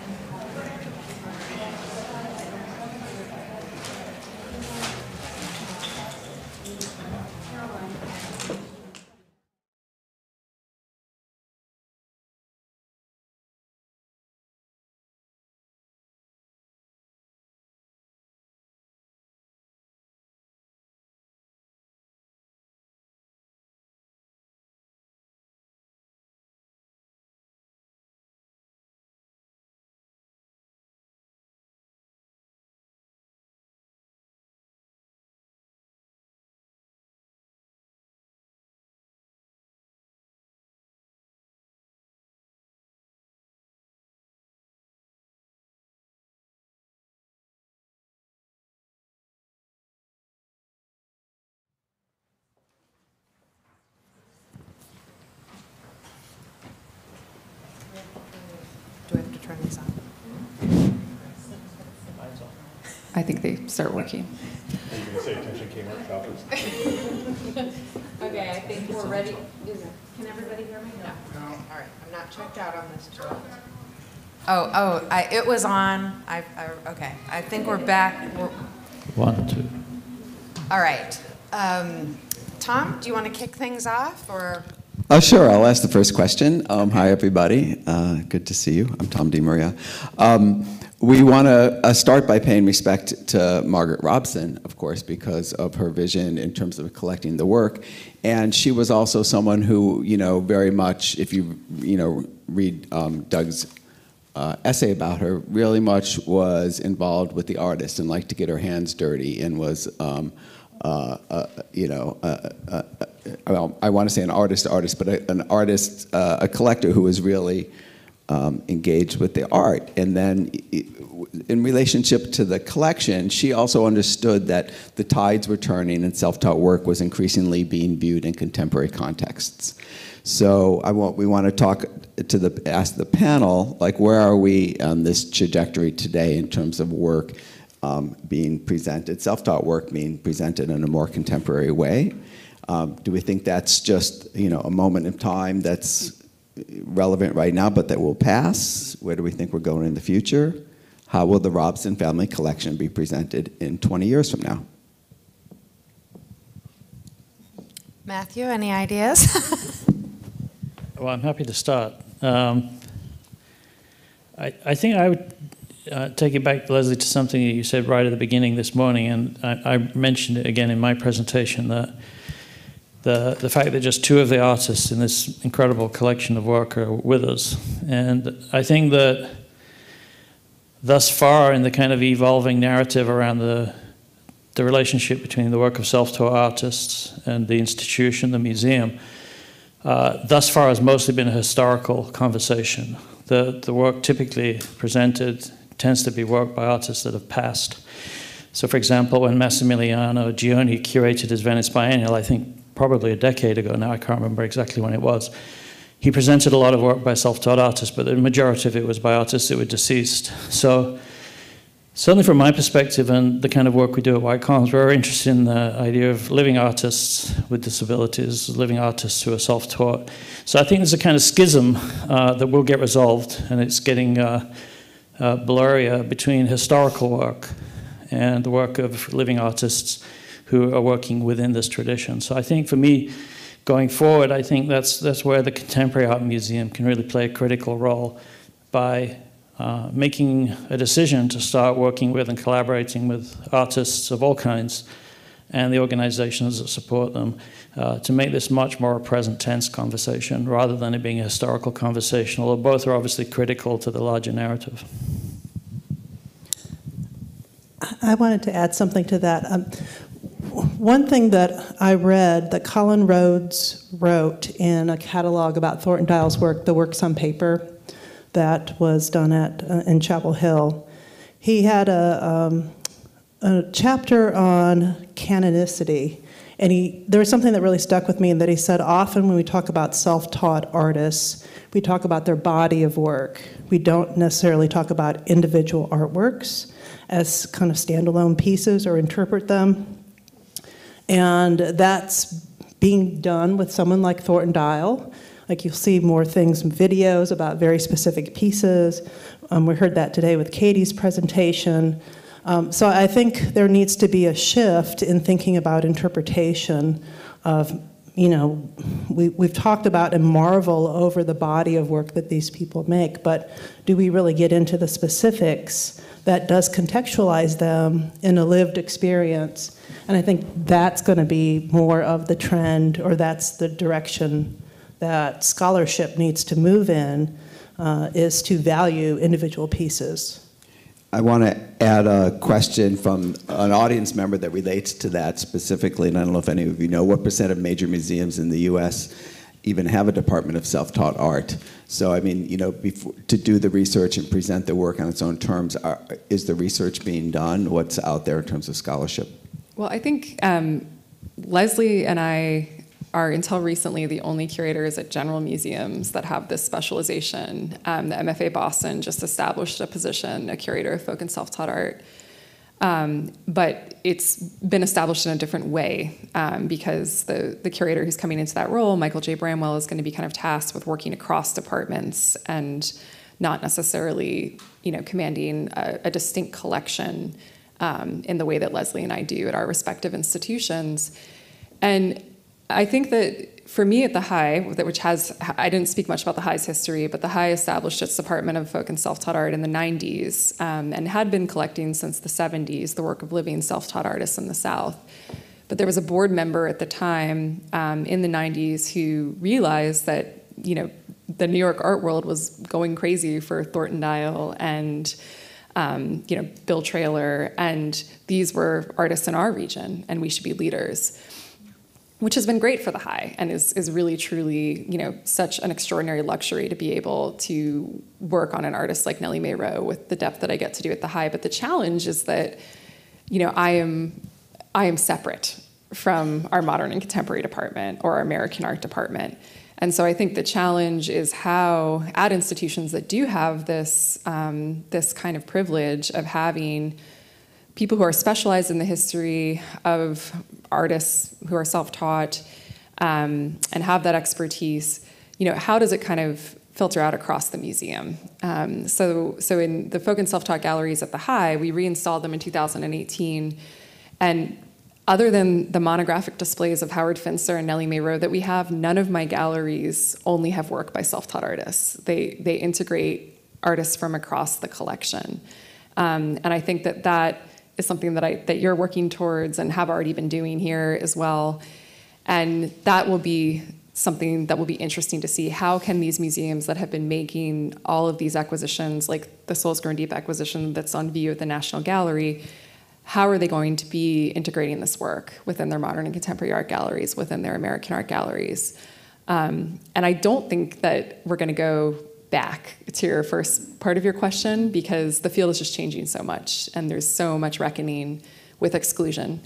And self-taught artists tend to come from different kinds of marginalized backgrounds, often intersectionally marginalized backgrounds. And so for that reason, I'm very optimistic about, I think you're probably right, Matthew, about it might take another 10 years for mainstream institutions to get with the program in a lot of ways, but we're on that trajectory. I think also it's, thus far, with a lot of the kind of MFA curatorial programs, this field has not been a priority. And that surprises me, because you'd think at a place like Bard College, Center for Cultural Curatorial Studies, that this field would be absolutely perfect for this moment, because an organization like Creative Growth was activist. It was a political organization that oriented around art. And it seems to me that its mission from 50 years ago is actually almost perfect for this moment. So it seems to me that the change needs to come also at the beginning, at the bottom of the narrative to the museum, which is with emerging curators, younger curatorial voices, and the organizations and colleges that support them. And thus far, it's not been a priority to my knowledge. And it's pretty extraordinary that in a country the size of the United States, there's only 3 dedicated curators working institutions that looking at self-taught art. I mean, it's kind of mind-blowing in itself. And there's a handful of academics that teach self-taught art classes. I'm one of them. And some of my students end up as interns at Intuit or other places. So I think the internships that are created by different museums are part of that new crop of future curators, future scholars, and hopefully we'll see more and more. As the scholarship has advanced, I have a lot more to choose from in my classes, and different videos and interviews and great pieces of scholarship that my students can read, and even full textbooks that they can use. We use Charles Russell's book and augment that with other things. But I think we need to see more of that in academic settings too. Do you have one? We wanted to discuss a little bit the idea of disability within the larger context. Do you want to raise that now? As the field becomes more blended and more contemporary, if we think about some of the things that Matthew have said in terms of the issues around biography and disability, and if we look at culturally specific contexts in which works were made, does work by artists with disabilities, many of whom make work in supported studios where they have access to materials, does that fit into a self-taught context or a contemporary context in the same way, or are there specific concerns about presenting artists by disabilities in a different way? I mean, I can speak to my experience working at White Columns over the last 17 years, and the collaborations that began with Creative Growth. That when I encountered Creative Growth, as I mentioned in my presentation, it was like not only was I blindsided, but it was like a wake-up call. It seemed to really fundamentally challenge everything I'd been dealing with or thinking about in relation to art up until that point. And it just sent me off in a different direction. And it seemed to me that White Columns is a kind of alternative art space. And as I always understood the alternative art spaces in the 70s and 80s was to provide an alternative to whatever was going on elsewhere. And it seemed to me that when I got to New York in 2005, that we had a real opportunity to provide an alternative again, which was to support this work. And at the time, we were really the only people doing it.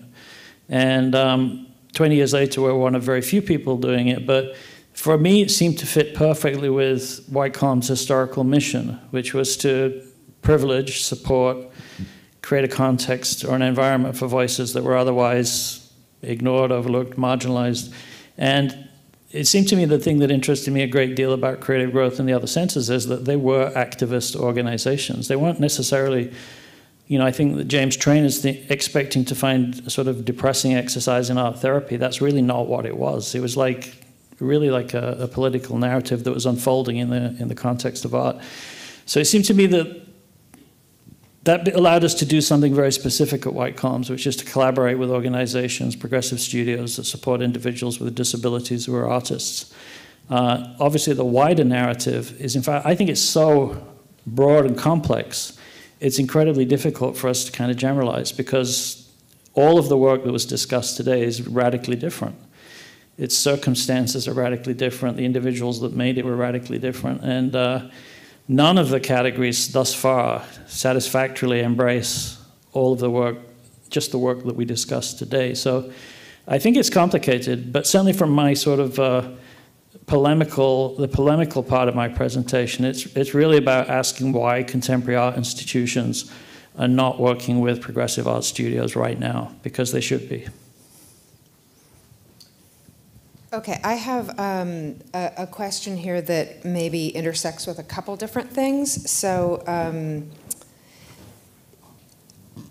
let me start this by saying that, for Katie, I know that you and I have both thought a lot about the ways that self-taught female artists of color have faced tenfold more challenges than other artists, and that they're underrepresented in the gallery because of that is an extension of that reality.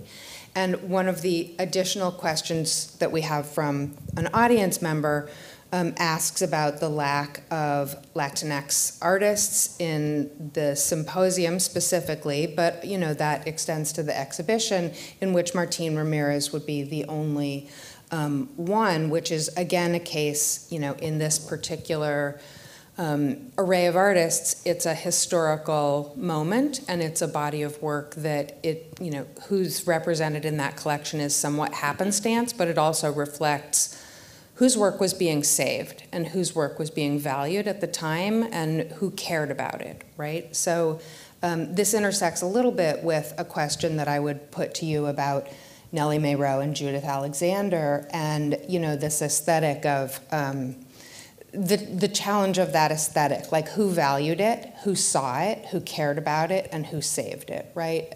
Because it's not even how that happened, and those gaps are very telling. They're an important part of a problematic history. But it's an interesting one in Nellie Mae Rowe's case that maybe you want to talk about a little bit. Okay. So I can speak to the extent to which, so many museum collections, all museum collections are really collections of collections, right? And so much has already been predetermined, as you were saying, in terms of what's saved by individual people like Judith Alexander, who was the dealer who kind of started responding to Rowe's work in the late 70s and then working with her, representing her at her gallery. And what I alluded to in my presentation was that she just, after Rowe died, she really had a hard time selling the work to lots of interested parties, which was kind of a problem, in its own right. I mean, it's part of why Rowe's work didn't enter into more museum collections sooner.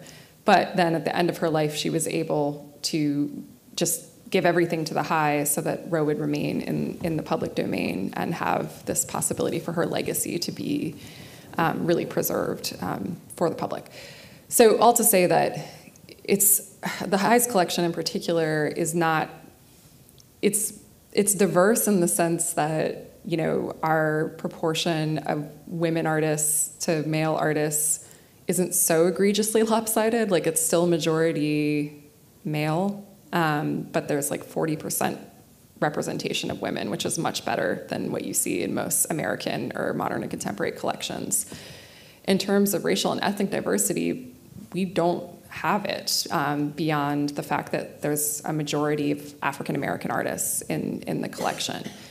And this is, again, the kind of result of the way that people collected in the 70s, 80s, and 90s. And it doesn't mean that the museum doesn't have a responsibility to be looking beyond, what it has gotten, what it has, the legacies that it already supports. But it is the truth, because we don't have Asian American artists well represented within our folk and self-taught art collection. And Atlanta has a huge Asian American population. And so this is a question that comes up for me a lot there. All to say that, yeah, it's like even within these collections that are at their core so diverse in the way that they embrace and uphold the art of people who, come from these marginalized backgrounds, come from these unconventional pathways to art, they're still, have these problems of not being diverse enough, for sure. Katie, there's a related question to that from the audience, an audience member. Were the works of Rowe's that the dealer donated, were they hers to give? Yes. Yes. The family got a lot of work when Rowe died, and still has. And, she was representing Rowe and paying her for her work when Rowe was alive. And so there has not been this issue around ownership and provenance. And again, the family of the Alexanders and the family of Rowe remain very close, and they actually jointly run a foundation, the Judith Alexander Foundation, that supports things like the documentary that I was talking about, and is really about advancing the legacy of Rowe's work. And they've got some exciting things ahead in the future. You'll probably be hearing about them a lot more, because they're going to be working more with other institutions. Mark, you mentioned that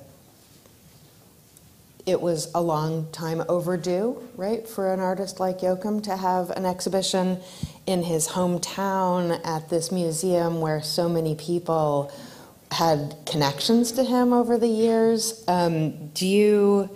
What changed to make that happen? I'm old. I actually threatened to leave. They asked me to do another show that I didn't want to do, and I said I won't. Mike. It's not on. Like that? Yeah. You have to point it, sorry. I don't know, I think Chicago has a history of not respecting its history. They tear buildings down that are super important. They don't recognize the talent that exists in the community, and if they don't get a visionary person in the city in an important position like a museum director, it'll continue to fall away. And I'm not I didn't grow up there, but I know enough about the history to know how much of it is ignored and invisible.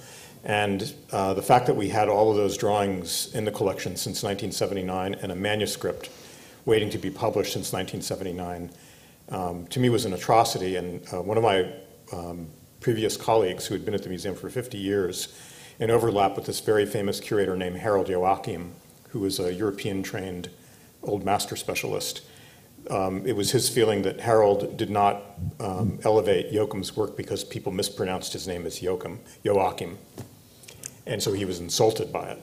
But I've sat in the study room with the director of the Albertina with Henry Darger drawings out on the ledge, and the guy walked up and said, "Who is this great artist?" So it doesn't take much, all you have to do is put it in front of people, and it's magically comes alive because it's there and it's real. And I don't understand why, Matthew's fighting the good fight. I don't have enough years left in me at the Art Institute to do anything about it, because it would take cross-departmental agreement and collaboration. And in a museum like the San Francisco Museum of Modern Art, Art Institute of Chicago, it's composed of fiefdoms where people protect their little fiefdom carefully, and they don't like to get out of it. And so, we're talking about work that gets produced in a lot of different media. And without a curator like Katie, who's focused on all of it, it's hard to bring it into an encyclopedic museum. I think a Kunsthalle would be much better at presenting on a consistent basis all of this stuff, including people with disabilities. But everything that you're saying is right. It's just, there are so many things in the community in Chicago that are going to be ignored. The fact that we got 200 and something drawings by Joseph Yoakum is a miracle. And it's because one person, as your gallerist saw, was important, and he preserved it, he paid for it, and it's all documented. So it's, I don't know, we had an artist who tried to give the Art Institute a collection of contemporary ceramics made in Africa by African artists from different countries, and the museum wouldn't take half of it because he bought it with cash in villages and he couldn't produce provenance. And the museum was worried about somebody from Africa coming and like taking it back and go through all the legal processes of acquiring this stuff, which is why it's an important answer that you gave about how all of that stuff got into the hands of the dealer. She definitely paid for it, and it was hers. That's the other problem. There's so many problems with all of this. I mean, Matthew has the right idea. I also think that your idea about another generation is the significant one. There has to be another generation to support all this stuff and enlighten people, and also enlighten trustees, because trustees often run museums in ways that are not good. Well, I'm quite optimistic about the new SF MoMA, so we'll see. Good. But, you know, I think it all goes back to sort of, you know, an unspoken truth, which is that museums are largely quite conservative, and that they behave conservatively, and that they mostly program, and of course I'm generalizing, but they mostly program from consensus. And consensus is only constructed in the world of contemporary art through the art market. So if something hasn't worked its way through the market narrative, it's never going to find itself into a position of consensus in order for the museum to embrace it. So the real problem for all of the work we've been discussing, which as we discussed is very different in its intentions and its origins, is that very little of it has worked its way through the process of consensus. And as I mentioned before, I think a lot of this work actively resists consensus. So it presents all kinds of problems for a conservative institution. So it either means that we need less conservative institutions, or we need different kinds of institutions with a different mindset and, you know, perhaps more emerging voices. But again, that's 10, 20, 30 years to turn those ideas around. And, you know, I won't be here probably when that happens. So in the meantime, I think all we can do is do the work and, you know, do the work as intelligently as we can, as efficiently as we can, and hope it finds an audience. You know, one of the blessings we have working at White Columns in New York is that we have an audience. And, you know, we have support from people like Roberta Smith, Holland Cotto, when he wrote more frequently. You know, they would cover this stuff at White Columns the week after it was on the walls. And that doesn't happen in other American cities. So I could do this in a smaller American city, and it would reverberate locally, hopefully, but it wouldn't necessarily reverberate beyond that. So the whole infrastructure of the contemporary art world is broken. And, you know, we probably all know that. So then how do individuals who are marginalized socially, politically, culturally, and economically, how do they actually, you know, participate within that broken structure? So it's super frustrating. But on the positive and upside is that, you know, it's really interesting work to do, and it's really meaningful. And incrementally, I think we can make a difference. I have something that I wanted to ask Matthew and Tom about. When the slide that you stayed on for a lot of your talk had, not the bathroom slide, but the slide that had the Judith Scott piece in the foreground, and then more figurative representational work in the back. And it kind of struck me that both Judith Scott and, his name's escaping me now, the other artist in the show that's from Creative Graphics, Dan Miller, yeah. They both work in the language of abstraction, which maybe is more palatable to the general art world, more familiar. You know, we may think of their work as having a lot of mystery to it, but it's a mystery that the art world is comfortable with when you think about abstraction and mark making and working with materials. And I was just wondering if you think, you know, those are probably the two more successful artists that have come out of, in terms of the art world, right. Valuation of them. Do you think there's something there with the vocabulary they work in, that allows the art world to kind of be more inclusive of them in exhibitions and reviews? I mean, I would answer that simply by saying that more consensus is stuck to their work. And I think that's through it being exposed, seen, contextualized, collected, supported. My feeling is that that process would work for pretty much any artist at Creative Growth, regardless of whether they're working figuratively or abstractly. Certainly, I think their work, it's tempting, I think, to align Judith Scott and Dan Miller's work with more recent forms of modernist art that we're familiar with, to try and make a connection between Dan Miller and, say, Cy Twombly, but it's totally erroneous in my opinion. But it's there, it could be done. So I think that there's the potential within their work for those kind of narratives and conversation to happen, whereas with other work but I'm not so sure about that. I think it's really just through lack of exposure with regard to the other work.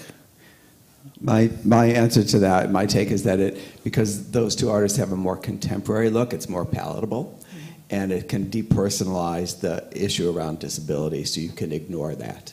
And I think some of the other works behind in that image are some very personal works by an artist named Camille Holvert that Matthew wants to show in New York that's deeply complicated and personal. And looking at a larger abstract work, you don't have to have that engagement if you don't want to. So I think there's part of what you're asking is there's a response there that relates to me on that level. That's very interesting. Okay, this question is for anybody. What do you think we should be taking away from this symposium? And this maybe kind of touches on what you said about, the work is, there's so much autonomy that there's not this common touchstone. So, from an art world perspective, how are we looking at this work as opposed, how do we understand it artist by artist instead of as something just as a foil to the larger art world? Any ideas? Well, I think Catherine Morris addressed this in her brilliant essay about Judith Scott work that was published 8 years ago,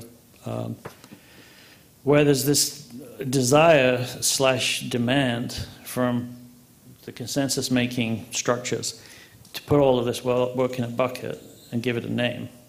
And it just doesn't work. I mean, the work just doesn't satisfy those desires, but also the work actually resists those desires. So I think the field will remain fractured, fragmentary, and I think that's why it will remain interesting and important, because it isn't an ism. It's tempting to bracket all work produced in the American South together, but it's not really an ism. And I think that's, for me, it was one of the first things I noticed at Creative Growth is that there's 50 artists working alongside each other in a space, and they're all working autonomously, but they're doing it together. And it's this idea of collective autonomy, I think, that's the most interesting thing about the progressive art studios. And it might actually be the most progressive thing about this field. So we just need to kind of expand the parameters of what the museum can deal with to embrace collective autonomy, because I think it would be a much more interesting way to approach this material, because then it would allow all kinds of other material to come into the conversation too.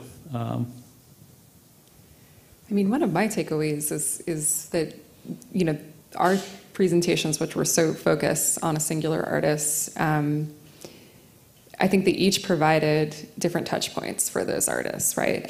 And ways that these artists can be related visually vis-a-vis their reception history, vis-a-vis their historical moments, to other things that you will see in a museum, right? Whether it's the work of the Harry Who, or centuries of religious art based on saints and their insane physical attributes and miraculous abilities. So all to say that, to me, that's what's exciting about focusing and going deep on specific artists, is that it's this way of relating them to larger histories, right?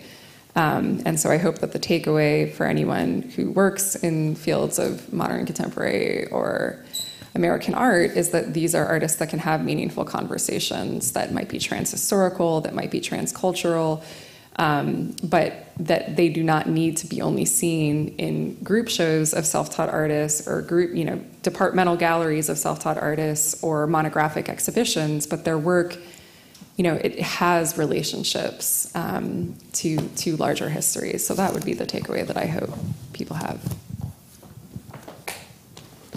My takeaway is something that Katie said, which is to call the work outsider sort of denies its historical significance. And I think some of the artists we talked about today all have historical significance, whether it's Darger or the creation of creative growth, or African American, artists working who were, from enslaved roots into, being contemporary makers. Those are all historically important moments. And I think that there's a commonality there that defies a larger sort of title, but those individual historical moments are important. Lisa, in your book you talk about the aesthetics of cuteness in Darger's art. Can you explain how that idea of cuteness functions in his images of girls, and maybe also elaborate on something I think you said, calling them almost orphans in his resources? I became very interested in, I looked at a lot of his art, but I wanted to see what was in his studio, so to speak, in his apartment. And after you flip through the loose leaf material, you start looking at the archive he develops of all these cutout forms, is that what hits you is the kind of saccharine sweetness of the images that he was drawn to. And there is a, kind of a psychological pull that happens with a cute image. And, scholars talk about it as a kind of maternal impulse to protect that image. I read somewhere, and I can't remember who said this, but it was a great quote, that we put beauty on a pedestal and we put cute things on our lap, that we want an intimacy with that and to be protective of that. And it just dawned on me that, whether he was aware of this or not, how clever he is to exploit that. So you've got these characters that are always in peril, always in these vulnerable situations, and you keep your reader, even if it's an imagined reader, engaged for 15,000 plus pages because you threaten that cute object that you inherently are drawn to, that you want to protect. And there's also some literature written about how cuteness is equated with pity. Like if you think, my veterinarian has a book on the table I noticed the other day, and it was little kittens that had bandaged ears and they had little crutches, and you're like, oh, it's cute. But cuteness is affiliated with pity, and some writing talks about, some scholars have talked about that there is a desire to hurt the cute object, to make it more pitiful. So it made me think differently about Darger's work, which, he values these children, but then he also puts them through all these terrible, tragic things, and they are kind of martyred, and some of them are crucified and disemboweled, and so I think he exploits that cute factor. And it's also something that draws us in as 21st century viewers. We can still relate to that cuteness. It translates from living things like kittens and puppies and little kids to inanimate objects like teddy bears and dolls, or someone who traces dolls, pretty much, that we can be affected by that cute aesthetic. And maybe that caused some concerns about his work early on, people questioning, maybe more perversion that was kind of, talked about in his work, that we feel the pull of that cuteness too, and feel discomfort with it. But the orphan, this almost orphan idea about Shirley Temple is that she's always, people are vying to protect her. She's also this cute, superlative cute object in many ways. And there's lots of orphan stories that Darger collected. Of course, he lost his mother. The Little Flower Christ lost her mother at age 4, which is kind of the beginning of her story of conversion.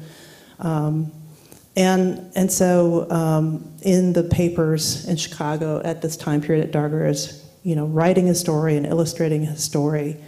There's lots of horrific stories about orphans and Catholic charities shipping them over to the American West, moving them out of New York City, moving them out of Chicago. Also children that have been abducted. There's lots of discussion about Darger's kind of obsession with Elsie Perubeck and the photograph of her from the newspaper. So childhood is always teetering on this edge of innocence and then tragedy, or the taking away of that innocence. And so it's always in danger in what Darger is absorbing and reading and looking at, and I think that definitely translates in his work. But the orphans are these characters that are separated from family, and they're able to go on their own journeys, like Dorothy, the Wizard of Oz, or any kinds of stories that are coming out of Dickens novels, that they kind of become separated from their families, and so then they have this autonomy and this permission to go on these great journeys. And I think, as someone who lived a life of an almost orphan, he did have a father, but eventually lost his father. Darger affiliated with that, and the orphan as this figure that was of importance at the moment. Do you have one? I have a completely different question. What do curators mean when they use the word visionary? Does anyone here use the word visionary? We see that a lot, self-taught in visionary art, Center for Visionary Art. Anyone want to comment on that? I don't think that the only usage of it is to apply to artists who attribute, their artistic genius to some kind of divine mandate and divine experience, a visionary experience where they're communicating directly with a larger spiritual force that's commanding them. There are many examples of artists who experience and relay experiences of these kinds of visions as being the source of their artistic kind of awakening. So that's the most precise, I think, application of it, but that's not, the way it's used in Baltimore for the American Visionary Art Museum. They obviously encompass a much broader array of artists who have tremendous vision, right, for their own kind of worldviews. So, and I will say too about the visionary thing, this is another thing that really has to be better contextualized moving forward, and there has been good work done on what a visionary experience really is for artists who are working in communities that don't necessarily understand or value artistic work. And the vision becomes a kind of a way to create an origin story around a project, right? So that it can make sense to oneself and also to a larger community. And that I'm not denying spiritual experiences, but I think that the more that we understand these artists as again, people in history and people who are experiencing the limitations of their specific social positions, like the more you start to see, wow, there's much more to this than just potentially a divine kind of intervention. I mean, I certainly use the term in my presentation today, but I think I'd have to check my text, but I think I use it in relation to the cats as thinking, which I think is visionary. And my understanding of my use of the term visionary in that context is that the cats as anticipated, saw and understood something fully before it existed, and then they realized it. So their thinking before Creative Growth opened in '74, so let's say the late '60s to the early '70s, when they were developing these ideas at home in Berkeley, was visionary. That there was no precedent for what they were trying to do. There was no precedent for what they understood. There was no organization or model for them to mirror, but they fully understood what needed to be done based on the understanding that they were right. So they understood that in the East Bay, there were 100 brilliant artists who just happened to have disabilities. They actually understood that, and to me, that's visionary. So their conception of creative growth was visionary, and then the way that they structured creative growth, with its completely hands-off, no teaching, no interpretation, was also visionary, because they avoided this sort of art therapeutic model And it was really about something that just didn't exist. So they were visionaries, I think, in the absolute classical sense. So I would definitely use it in that term. I do think when it gets applied to art, it can get very kind of woolly and loose, which may be not so useful. I would agree with that it often can be more confusing, one of those terms that can, just lead you down the wrong path. But two examples come to mind. James Hampton and Howard Finster, who are both artists who spoke about that in terms of their own work and spoke about how they had a vision and then they followed it, right? So their art became a following of that vision that they believed they were supposed to execute through that body of work. So I think that in cases like that, and that's not unlike the Katz's, using it in that term, sort of this, having this vision and then following it as a committed act. Does anybody else want to comment on that question? Okay. I have a question for Mark. Yoakum's imagery is often referred to as restless looking or animated, and sometimes it almost looks like it is more of an animal than a landscape. From what you know about his spirituality or maybe cultural heritage, did he view the natural world as a living thing? I can't answer that factually because I didn't know him, but a typical Q&A with him, someone saying, those mountains look very animistic. Is that a face I see? And his answer would be very matter-of-fact, if you say so. I don't think we can deny that those after images or specific images rest in the drawings, and that the way that he drew them makes them very animated because the line is very active, and it's also very alla prima. He didn't do rehearsals. He just drew, and he drew with things that couldn't be erased. His tools were unerasable. So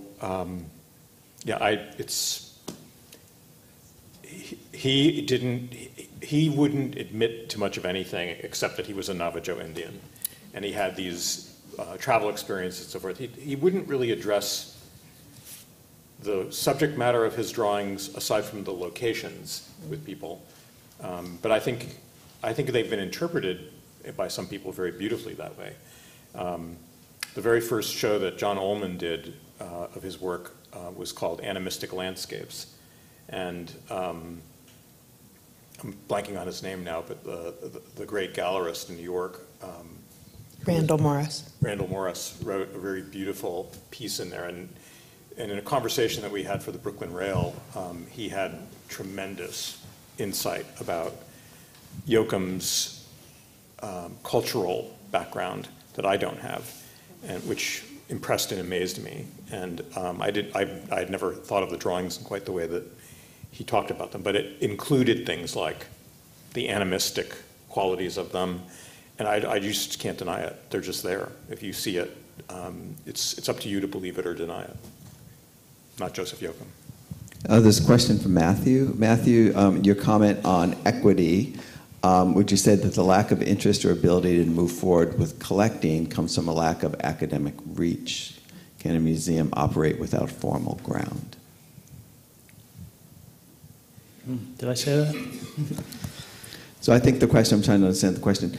So I think when you talk about equitable presentations of work, do you think, and you were talking about so the institutions maybe not stepping up to the plate. Right. Do you think that maybe perhaps that comes from a lack of academic reach, that they're not studying the field? It might relate to our earlier question about, do museums really have, people that bring this work and study this work?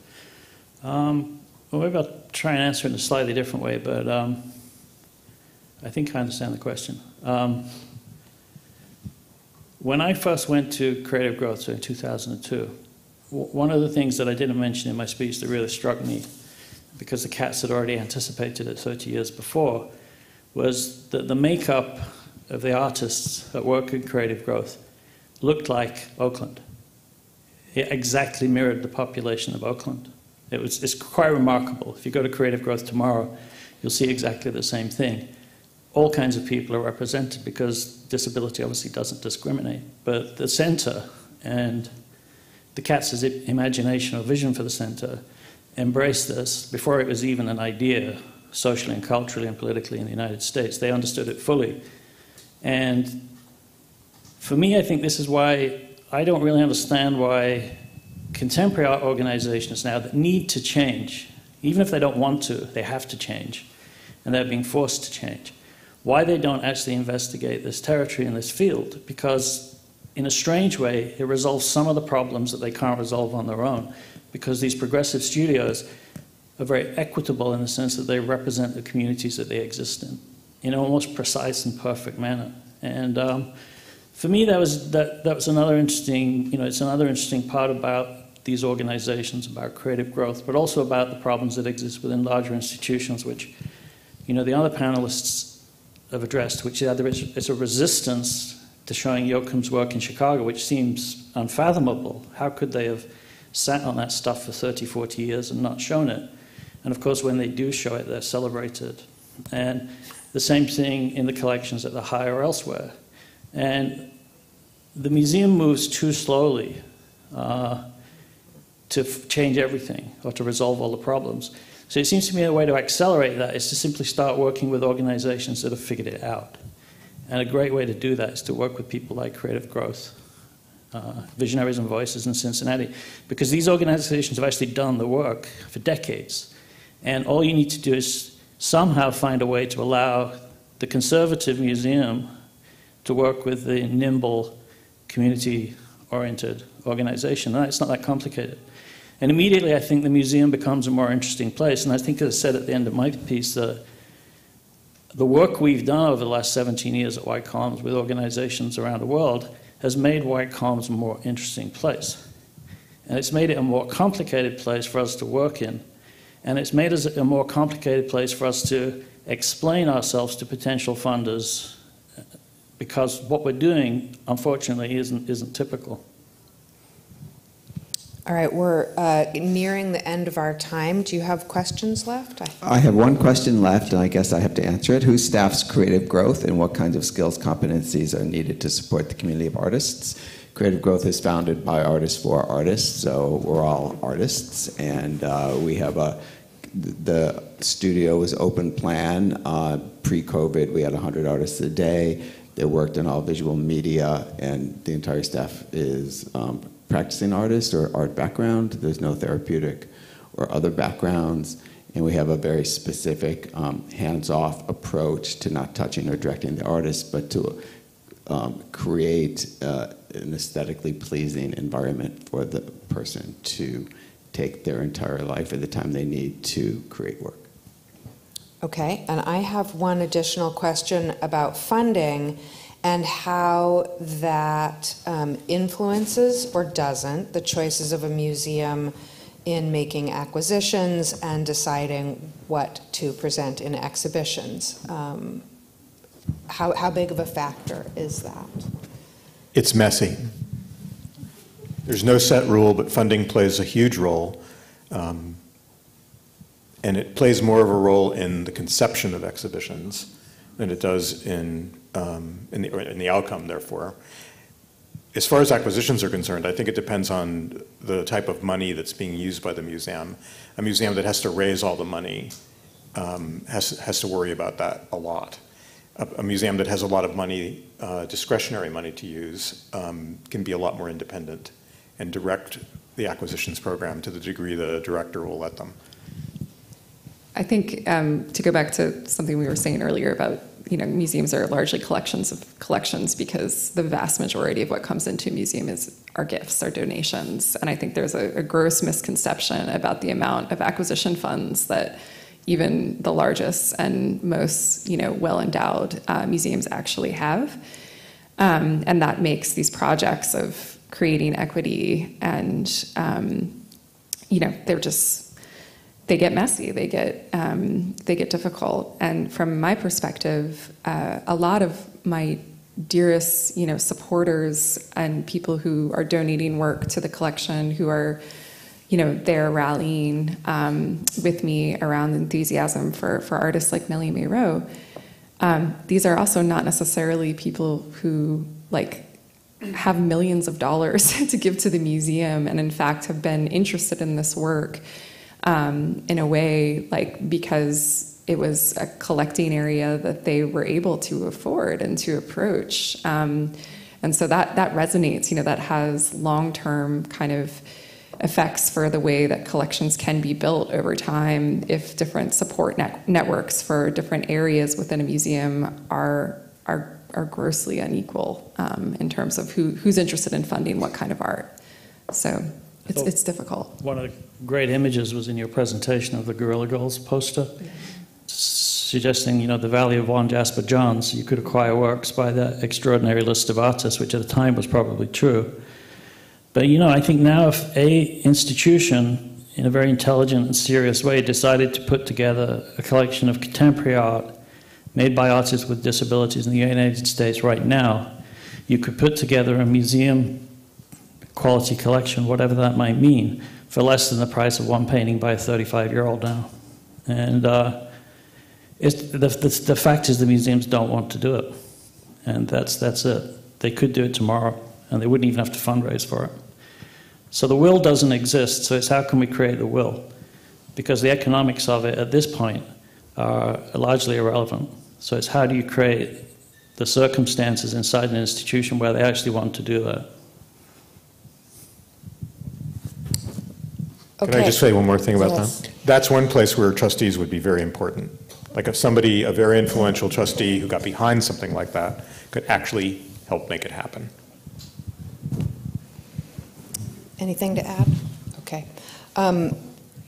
Okay, that's a great place to wrap it up, and I appreciate that. And I wanted to add one additional thing that the film that Katie mentioned, This World Is Not My Own, the film about Nellie Mae Rowe, that is going to screen at SAAM this spring with a Q&A with the filmmakers. Gloria, do you happen to know the date of that? March 16th.